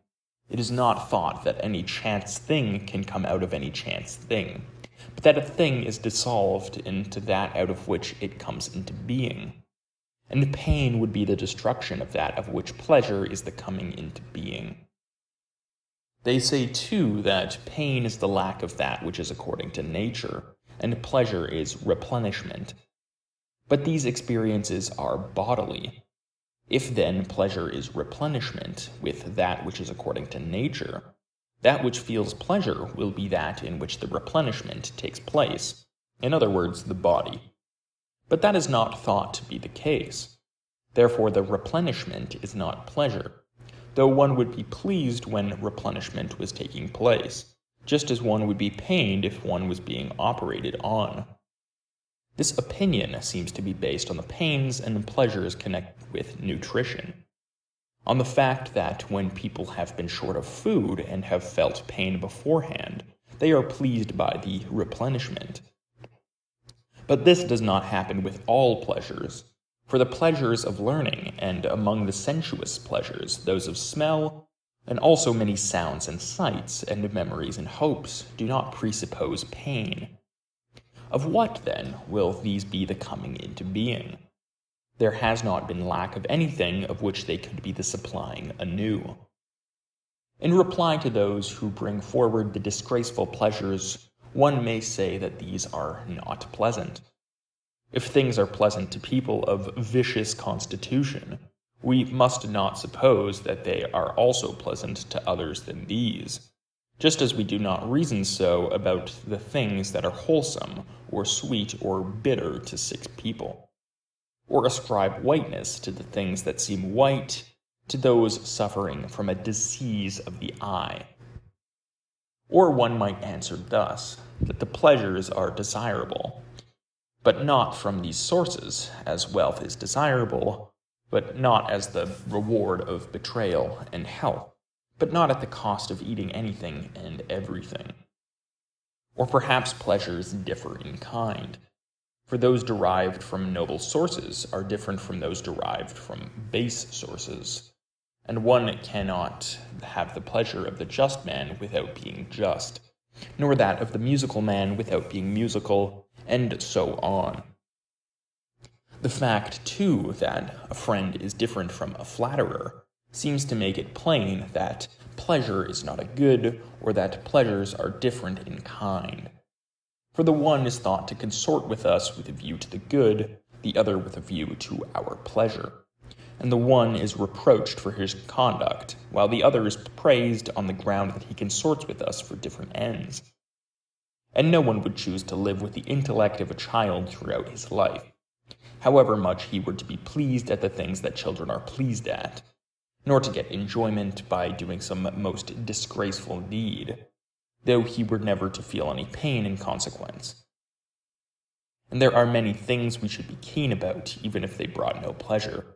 For example, seeing, remembering, knowing, possessing the virtues. If pleasures necessarily do accompany these, that makes no odds. We should choose these even if no pleasure resulted. It seems to be clear, then, that neither is pleasure the good, nor is all pleasure desirable, and that some pleasures are desirable in themselves, differing in kind or in their sources from the others. So much for the things that are said about pleasure and pain. Section 4. What pleasure is, or what kind of thing it is, will become plainer if we take up the question again from the beginning. Singing seems to be at any moment complete, for it does not lack anything, which coming into being later will complete its form. And pleasure also seems to be of this nature, for it is a whole, and at no time can one find a pleasure whose form will be completed if the pleasure lasts longer. For this reason, too, it is not a movement. For every movement, for example that of building, takes time and is for the sake of an end, and is complete when it has made what it aims at. It is complete, therefore, only in the whole time, or at that final movement. In their parts and during the time they occupy, all movements are incomplete, and are different in kind from the whole movement and from each other. For the fitting together of the stones is different from the fluting of the column, and these are both different from the making of the temple. And the making of the temple is complete, for it lacks nothing with a view to the end proposed. But the making of the base or of the triglyph is incomplete, for each is the making of only a part. They differ in kind, then, and it is not possible to find at any and every time of movement complete in form, but if at all, only in the whole time. So, too, in the case of walking and all other movements. For if locomotion is a movement from to there, it too has differences in kind, flying, walking, leaping, and so on. And not only so, but in walking itself there are such differences. From the whence and whither are not the same in the whole racecourse and in a part of it, nor in one part and in another. Nor is it the same thing to traverse this line and that. For one traverses not only a line, but one which is in a place, and this one is in a different place from that. We have discussed movement with precision in another work, but it seems that it is not complete at any and every time, but that the many movements are incomplete and different in kind, since the whence and whither give them their form. But of pleasure the form is complete at any and every time. Plainly, then, pleasure and movement must be different from each other, and pleasure must be one of the things that are whole and complete. This would seem to be the case, too, from the fact that it is not possible to move otherwise than in time, but it is possible to be pleased, for that which takes place in a moment is a whole. From these considerations it is clear, too, that these thinkers are not right in saying there is a movement or a coming into being of pleasure. For these cannot be ascribed to all things, but only to those that are divisible and not wholes. There is no coming into being of seeing, nor of a point, nor of a unit, nor is any of these a movement or coming into being. Therefore there is no movement or coming into being of pleasure either, for it is a whole. Since every sense is active in relation to its object, and a sense which is in good condition acts perfectly in relation to the most beautiful of its objects, for perfect activity seems to be ideally of this nature. Whether we say that it is active, or the organ in which it resides may be assumed to be immaterial. It follows that, in the case of each sense, the best activity is that of the best conditioned organ in relation to the finest of its objects, and this activity will be the most complete and pleasant. For while there is pleasure in respect of any sense, and in respect of thought and contemplation no less, the most complete is pleasantest, and that of a well-conditioned organ in relation to the worthiest of its objects is the most complete, and the pleasure completes the activity. But the pleasure does not complete it in the same way as the combination of object and sense, both good, just as health and the doctor are not in the same way the cause of a man's being healthy. That pleasure is produced in respect to each sense is plain, for we speak of sights and sounds as pleasant. It is also plain that it arises most of all when both the sense is at its best and it is active in reference to an object which corresponds. When both object and perceiver are of the best, there will always be pleasure, since the requisite agent and patient are both present. Pleasure completes the activity not as the corresponding permanent state does by its immanence, but as an end which supervenes, as the bloom of youth does on those in the flower of their age. So long, then, as both the intelligible or sensible object and the discriminating or contemplative faculty are as they should be, the pleasure will be involved in the activity. For when both the passive and the active factor are unchanged and are related to each other in the same way, the same result naturally follows. How, then, is it that no one is continuously pleased? Is it that we grow weary? Certainly all human beings are incapable of continuous activity. Therefore pleasure also is not continuous, for it accompanies activity. Something delights us when they are new, but later does so less for the same reason. For at first the mind is in a state of stimulation and intensely active about them, as people are with respect to their vision when they look hard at a thing. But afterwards our activity is not of this kind, but has grown relaxed, for which reason the pleasure also is dulled. One might think that all men desire pleasure because they all aim at life. Life is an activity, and each man is active about those things and with those faculties that he loves most. For example, the musician is active with his hearing in reference to tunes, the student with his mind in reference to theoretical questions, and so on in each case. Now pleasure completes the activities, and therefore life, which they desire. It is with good reason, then, that they aim at pleasure too, since for every one it completes life, which is desirable. But whether we choose life for the sake of pleasure or pleasure for the sake of life is a question we may dismiss for the present, for they seem to be bound up together and not to admit of separation, since without activity, pleasure does not arise, and every activity is completed by the attendant pleasure. Section 5. For this reason, pleasures seem, too, to differ in kind. For things different in kind are, we think, completed by different things. We see this to be true both of natural objects and of things produced by art. For example, animals, trees, a painting, a sculpture, a house, an implement. And similarly, we think that activities differing in kind are completed by things differing in kind. Now, the activities of thought differ from those of the senses, and both differ among themselves in kind. So, therefore, do the pleasures that complete them. This may be seen, too, from the fact that each of the pleasures is bound up with the activity it completes. For an activity is intensified by its proper pleasure, since each class of things is better judged of and brought to precision by those who engage in the activity with pleasure. For example, it is those who enjoy geometrical thinking that become geometers and grasp the propositions better, and similarly, those who are fond of music or of building, and so on, make the progress in their proper function by enjoying it.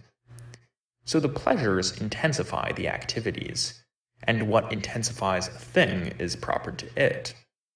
But things different in kind have properties different in kind.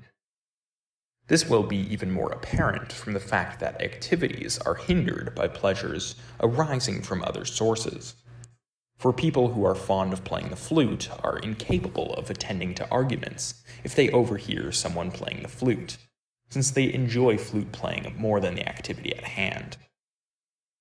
So the pleasure connected with flute playing destroys the activity concerned with argument. This happens similarly in all other cases, when one is active about two things at once. The more pleasant activity drives out the other, and if it is much more pleasant, does so all the more, so that one even ceases from the other. This is why when we enjoy anything very much, we do not throw ourselves into anything else, and do one thing only when we are not much pleased by another. For example, in the theater, the people who eat sweets do so most when the actors are poor. Now, since activities are made precise and more enduring and better by their proper pleasure, and injured by alien pleasures, evidently the two kinds of pleasure are far apart. For alien pleasures do pretty much what proper pains do, since activities are destroyed by their proper pains. For example, if a man finds writing or doing sums unpleasant and painful, he does not write, or does not do sums, because the activity is painful. So an activity suffers contrary effects from its proper pleasures and pains, in other words, from those that supervene on it in virtue of its own nature. And alien pleasures have been stated to do much the same as pain. They destroy the activity, only not to the same degree. Now, since activities differ in respect of goodness and badness, and some are worthy to be chosen, others to be avoided, and others neutral, so too are the pleasures. For to each activity there is a proper pleasure. The pleasure proper to a worthy activity is good, and that proper to an unworthy activity bad. Just as the appetites for noble objects are laudable, those for base objects culpable. But the pleasures involved in activities are more proper to them than the desires, for the latter are separated both in time and in nature, while the former are close to the activities, and so hard to distinguish from them that it admits of dispute whether the activity is not the same as the pleasure. Still, pleasure does not seem to be thought or perception. That would be strange. But because they are not found apart, they appear to some people the same. As activities are different, then, so are the corresponding pleasures. Now, sight is superior to touch in purity, and hearing and smell to taste. The pleasures, therefore, are similarly superior, and those of thought superior to these, and within each of the two kinds some are superior to others. Each animal is thought to have a proper pleasure, as it has a proper function, vis-a-vis that which corresponds to activity. If we survey them species by species, too, this will be evident. Horse, dog, and man have different pleasures. As Heraclitus says, asses would prefer sweepings to gold, for food is pleasanter than gold to asses. So the pleasures of creatures differ in kind. And it is plausible to suppose that those of a single species do not differ. But they vary to no small extent, in the case of men at least. The same things delight some people and pain others, and are painful and odious to some, and pleasant and liked by others. This happens too in the case of sweet things. The same things do not seem sweet to a man in a fever and a healthy man, nor hot to a weak man and one in good condition. The same happens in other cases. But in all such matters, that which appears to the good man is thought to be really so. If this is correct, as it seems to be, and virtue and the good man as such are the measure of each thing, those also will be pleasures which appear so to him, and those things pleasant which he enjoys. If the things he finds tiresome seem pleasant to some one, that is nothing surprising, for men may be ruined and spoilt in many ways. But the things are not pleasant, but only pleasant to these people and to people in this condition. Those which are admittedly disgraceful plainly should not be said to be pleasures, except to a perverted taste. But of those that are thought to be good, what kind of pleasure or what pleasure should be said to be that proper to man? It is not plain from the corresponding activities. The pleasures follow these. Whether then the perfect and supremely happy man has one or more activities, the pleasures that perfect these will be said in the strict sense to be pleasures proper to man, and the rest will be so in a secondary and fractional way, as are the activities. Section 6. Now that we have spoken of the virtues, the forms of friendship, and the varieties of pleasure, what remains is to discuss in outline the nature of happiness, since this is what we state the end of human nature to be. Our discussion will be the more concise if we first sum up what we have said already. We said then that it is not a disposition, for if it were, it might belong to someone who is asleep throughout his life, living the life of a plant, or again to someone who is suffering the greatest misfortunes.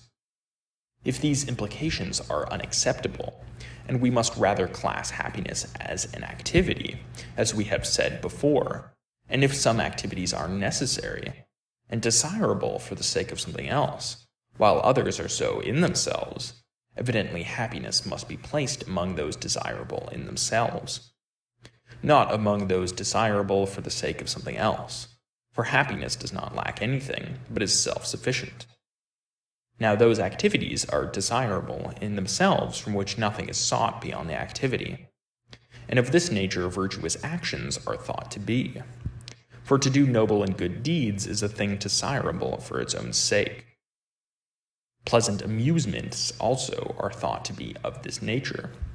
We choose them not for the sake of other things, for we are injured rather than benefited by them, since we are led to neglect our bodies and our property. But most of the people who are deemed happy take refuge in such pastimes, which is the reason why those who are ready-witted at them and are highly esteemed at the court of tyrants. They make themselves pleasant companions in the tyrant's favorite pursuits, and that is the sort of man they want. Now these things are thought to be of the nature of happiness, because people in despotic positions spend their leisure in them. But perhaps such people prove nothing, for virtue and reason from which good activities flow do not depend on despotic position, nor in these people who have never tasted pure and generous pleasure take refuge in the bodily pleasures. Should these for that reason be thought to be more desirable? For boys, too, think the things that are valued among themselves are the best. It is to be expected, then, that as different things seem valuable to boys and to men, so they should to bad men and to good. Now, as we have often maintained, those things are both valuable and pleasant which are such to the good man. And to each man the activity in accordance with his own disposition is most desirable, and therefore to the good man that which is in accordance with virtue. Happiness, therefore, does not lie in amusement. It would indeed be strange if the end were amusement, and one were to take trouble and suffer hardship all one's life in order to amuse oneself. For in a word, everything that we choose for the sake of something else, except happiness, which is an end. Now, to exert oneself and work for the sake of amusement seems silly and utterly childish.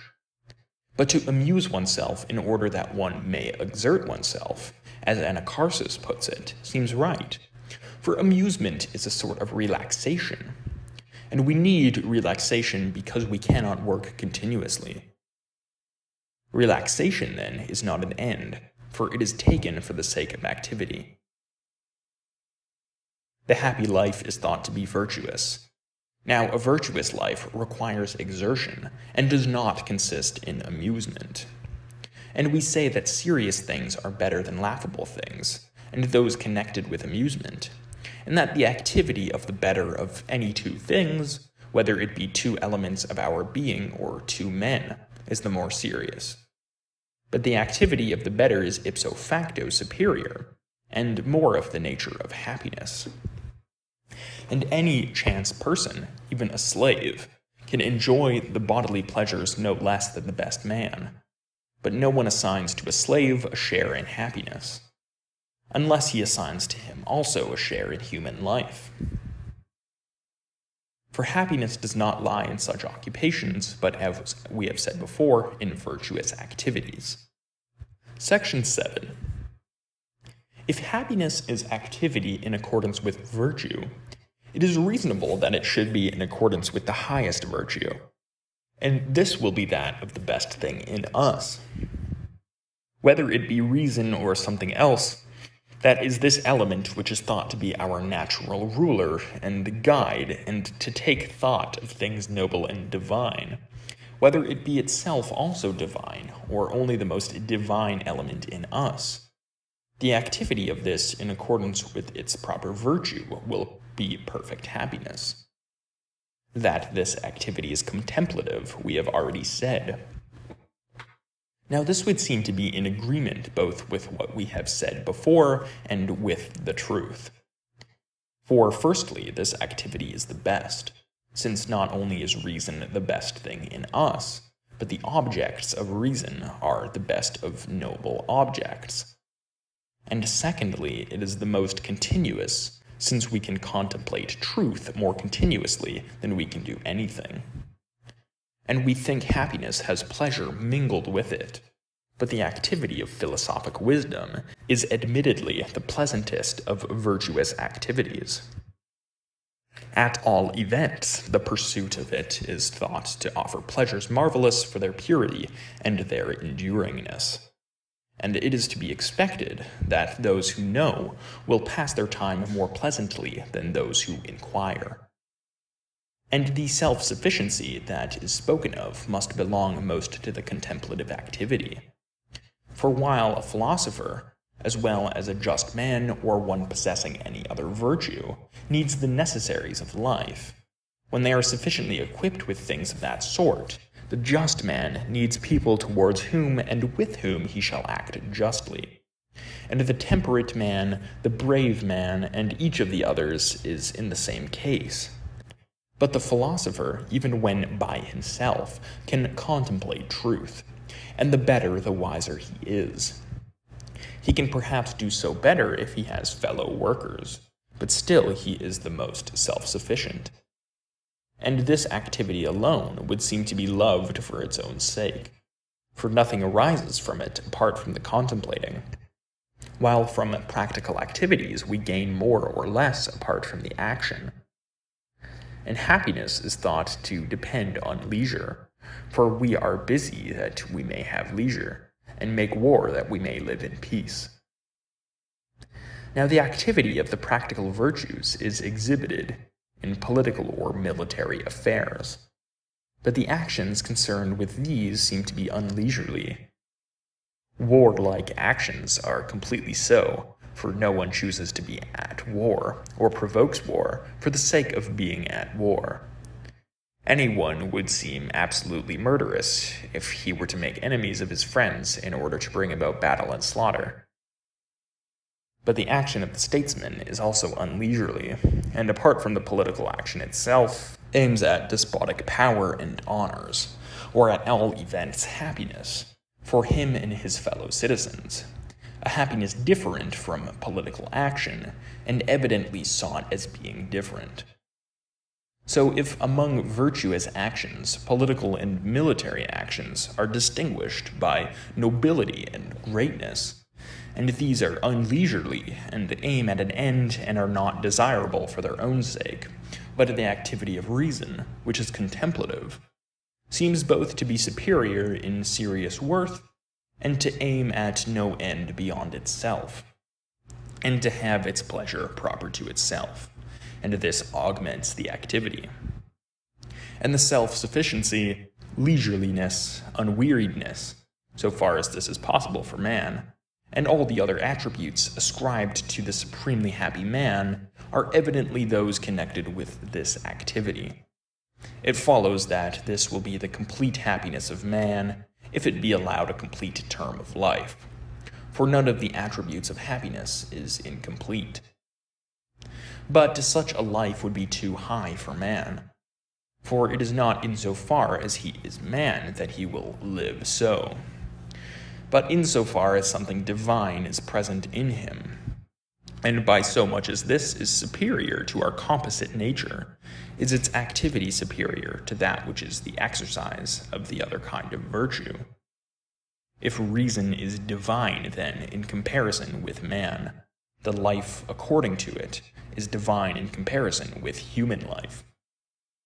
But we must not follow those who advise us, being men, to think of human beings, and being mortal of mortal things, but must, so far as we can, make ourselves immortal, and strain every nerve to live in accordance with the best thing in us. For even if it be small in bulk, much more does it in power and worth surpass everything. This would seem, too, to be each man himself, since it is the authoritative and better part of him. It would be strange, then, if he were to choose not the life of himself, but that of someone else. And what we said before will apply now.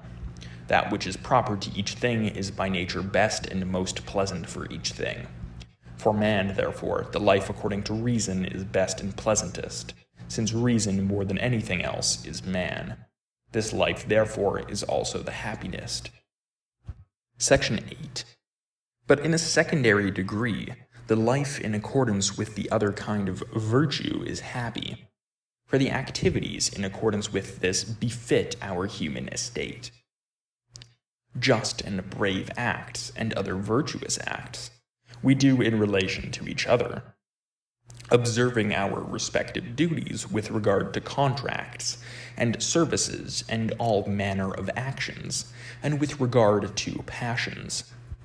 And all of these seem to be typically human. Some of them seem to arise from the body, and virtue of character to be in many ways bound up with the passions. Practical wisdom, too, is linked to virtue of character, and this to practical wisdom, since the principles of practical wisdom are in accordance with practical wisdom. Being connected with the passions also, the moral virtues must belong to our composite nature, and the virtues of our composite nature are human. So therefore are the life and the happiness which correspond to these. The excellence of the reason is a thing apart. We must be content to say this much about it, for to describe it precisely is a task greater than our purpose requires. It would seem, however, also to need external equipment, but little, or less than moral virtue does. Grant that both need the necessaries, and do so equally, even if the statesman's work is the more concerned with the body and things of that sort, for there will be little difference there. But in what they need for the exercise of their activities, there will be much difference. The liberal man will need money for the doing of his liberal deeds, and the just man, too, will need it for the returning of services. For wishes are hard to discern, and even people who are not just pretend to wish to act justly.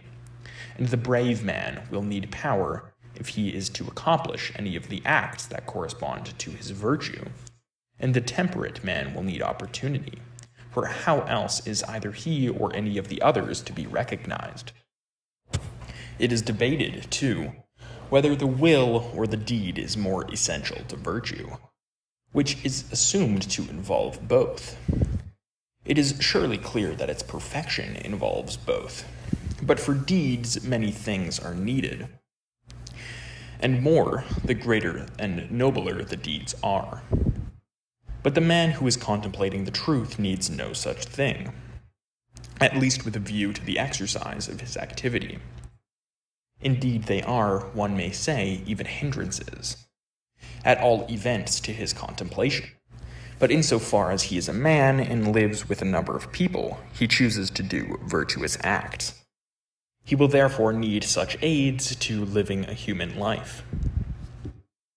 But that perfect happiness is a contemplative activity will appear from the following consideration as well. We assume the gods to be above all other beings blessed and happy. But what sort of actions must we assign to them? Acts of justice? Will not the gods seem absurd if they make contracts and return deposits and so on? Acts of a brave man, then, confronting dangers and running risks because it is noble to do so? Or liberal acts, to whom will they give? It will be strange if they are really to have money or anything of the kind. And what would their temperate acts be? Is not such praise tasteless, since they have no bad appetites? If we were to run through them all, the circumstances of action would be found trivial and unworthy of gods. Still, everyone supposes that they live and therefore that they are active. We cannot suppose them to sleep like Endymion. Now, if you take away from a living being action, and still more production, what is left but contemplation? Therefore, the activity of God, which surpasses all others in blessedness, must be contemplative, and of human activities, therefore, that which is most akin to this must be most the nature of happiness. This is indicated, too, by the fact that the other animals have no share in happiness, being completely deprived of such activity. For while the whole life of the gods is blessed, and that of men, too, insofar as some likeness of such activity belongs to them, none of the other animals is happy, since they in no way share in contemplation. Happiness extends, then, just so far as contemplation does, and those to whom contemplation more fully belongs are more truly happy, not as a mere concomitant, but in virtue of the contemplation. For this is in itself precious. Happiness, therefore, must be some form of contemplation. But being a man, one will also need external prosperity, for our nature is not self-sufficient for the purpose of contemplation. But our body also must be healthy and must have food and other attention. Still, we must not think that the man who is to be happy will need many things or great things, merely because he cannot be supremely happy without external goods. For self-sufficiency in action do not involve excess, and when we can do noble acts without ruling earth and sea, for even with moderate advantages one can act virtuously. This is manifest enough, for private persons are thought to do worthy acts no less than despots, indeed even more. And it is enough that we should have so much as that. For the life of the man who is active in accordance with virtue will be happy. Solon, too, was perhaps sketching well the happy man when he described him as moderately furnished with externals, but as having done, as Solon thought, the noblest acts, and lived temperately. for one can with but moderate possessions do what one ought. Anaxagoras also seems to have supposed the happy man not to be rich nor a despot, when he said that he would not be surprised if the happy man were to seem to most people a strange person. For they judge by externals, since these are all they perceive. The opinions of the wise seem then to harmonize with our arguments. But while even such things carry some conviction, the truth in practical matters is discerned from the facts of life. For these are the decisive factor. We must therefore survey what we have already said, bringing it to test of the facts of life. And if it harmonizes with the facts, we must accept it. But if it clashes with them, we must suppose it to be mere theory. Now he who exercises his reason and cultivates it seems to be both in the best state of mind and most dear to the gods. For if the gods have any care for human affairs, as they are thought to have, it would be reasonable both that they should delight in that which was best and most akin to them, in other words, reason, and that they should reward those who love and honor this most, as caring for the things that are dear to them, and acting both rightly and nobly. And that all these attributes belong most of all to the philosopher is manifest. He therefore is the dearest to the gods. And he who is that will presumably be also the happiest, so that in this way too the philosopher will more than any other be happy. Section 9. If these matters and the virtues, and also friendship and pleasure, have been dealt with sufficiently in outline, are we to suppose that our program has reached its end? Surely, as the saying goes, where there are things to be done, the end is not to survey and recognize the various things, but rather to do them. With regard to virtue, then, it is not enough to know, but we must try to have and use it, or try any other way there may be of becoming good. Now, if arguments were in themselves enough to make men good, they would justly, as Theognis says, have won very great rewards, and such rewards should have been provided. But as things are, while they seem to have power to encourage and stimulate the generous-minded among our youth, and to make a character which is gently born, and a true lover of what is noble, ready to be possessed by virtue, they are not able to encourage the many to nobility and goodness. For these do not by nature obey the sense of shame, but only fear, and do not abstain from bad acts because of their baseness, but through fear of punishment. Living by passion, they pursue their own pleasures and the means to them, and the opposite pains, and have not even a conception of what is noble and truly pleasant, since they have never tasted it. What argument would remold such people? It is hard, if not impossible, to remove by argument the traits that have long since been incorporated in the character. And perhaps we must be content if, when all the influences by which we are thought to become good are present, we get some tincture of virtue. Now, some think that we are made good by nature, others by habituation, others by teaching. Nature's part evidently does not depend on us, but as a result of some divine causes, is present in those who are truly fortunate. While argument and teaching, we may suspect, are not powerful with all men, but the soul of the student must first have been cultivated by means of habits for noble joy and noble hatred, like earth which is to nourish the seed.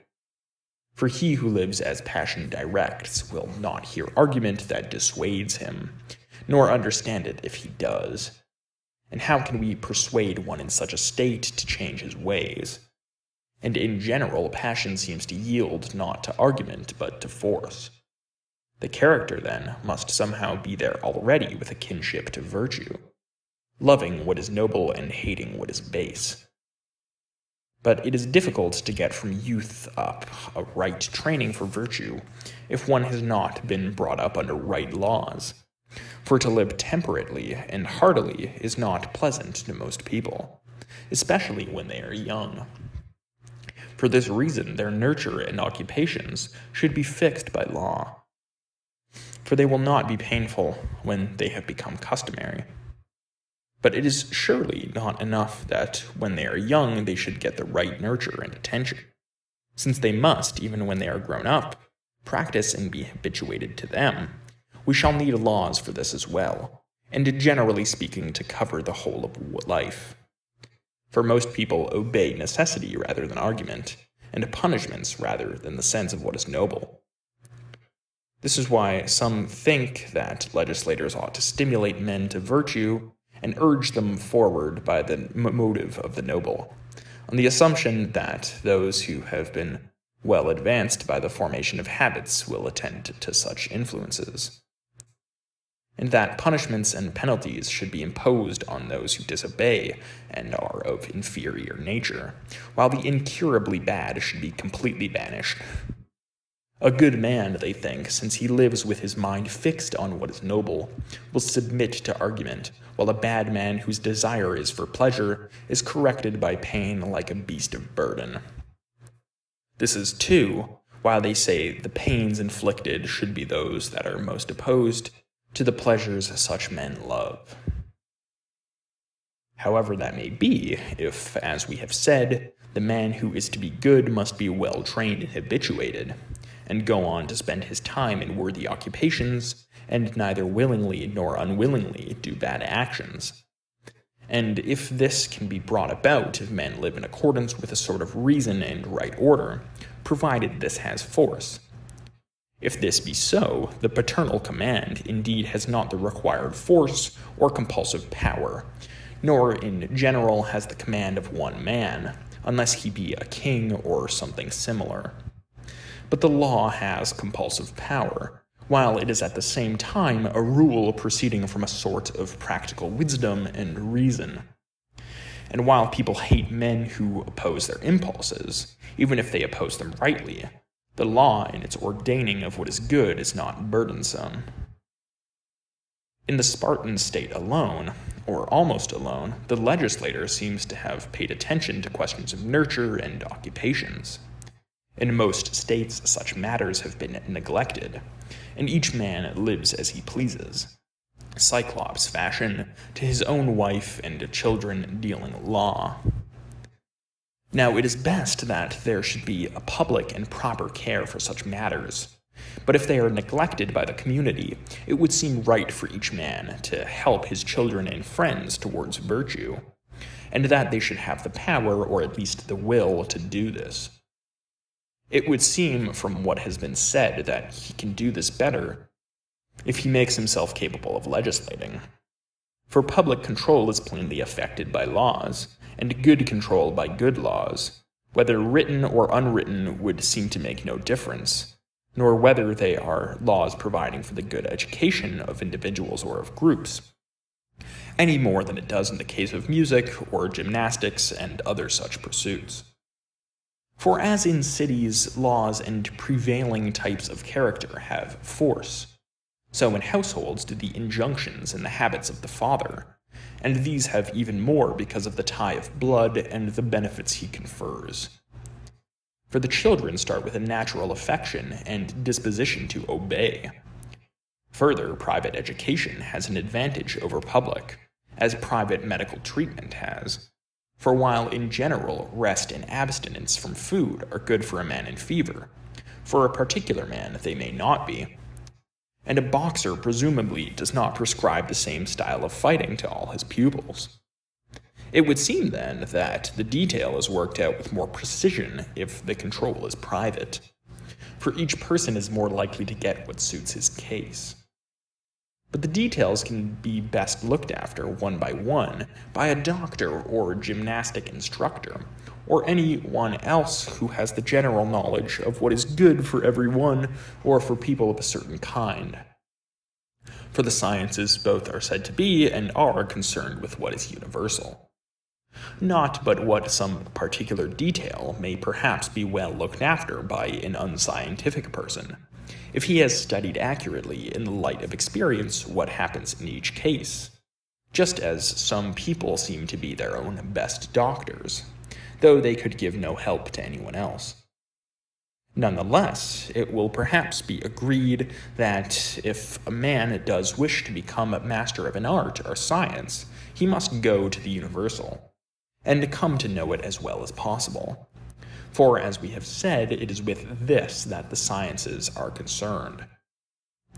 And surely he who wants to make men, whether many or few, better by his care, must try to become capable of legislating, if it is through laws that we can become good. For to get anyone whatever, anyone who is put before us, into the right condition, is not for the first chance comer. If anyone can do it, it is the man who knows, just as in medicine and all other matters which give scope for care and prudence. Must we not, then, next examine whence or how one can learn how to legislate? Is it, as in all other cases, from statesmen? Certainly it was thought to be a part of statesmanship. Or is a difference apparent between statesmanship and the other sciences and arts? In the others, the same people are found offering to teach the arts and practicing them, for example, doctors or painters. But while the sophists profess to teach politics, it is not practiced by any of them, but by the politicians, who would seem to be so by dint of a certain skill and experience rather than of thought. For they are not found either writing or speaking about such matters, though it were a nobler occupation perhaps than composing speeches for the law courts and the assembly. Nor again are they found to have made statesmen of their own sons or any other of their friends. But it was to be expected that they should, if they could, for there is nothing better than such a skill that they could have left to their cities, or could prefer to have for themselves, or therefore for those dearest to them. Still, experience seems to contribute not a little. Else they could not have become politicians by familiarity with politics, and so it seems that those who aim at knowing about the art of politics need experience as well. But those of the sophists who profess the art seem to be very far from teaching it. For, to put the matter generally, they do not even know what kind of thing it is, nor what kinds of things it is about. Otherwise they would not have classed it as identical with rhetoric, or even inferior to it, nor have thought it easy to legislate by collecting the laws that are thought well of. They say it is possible to select the best laws, as though even the selection did not demand intelligence, and as though right judgment were not the greatest thing, as in matters of music.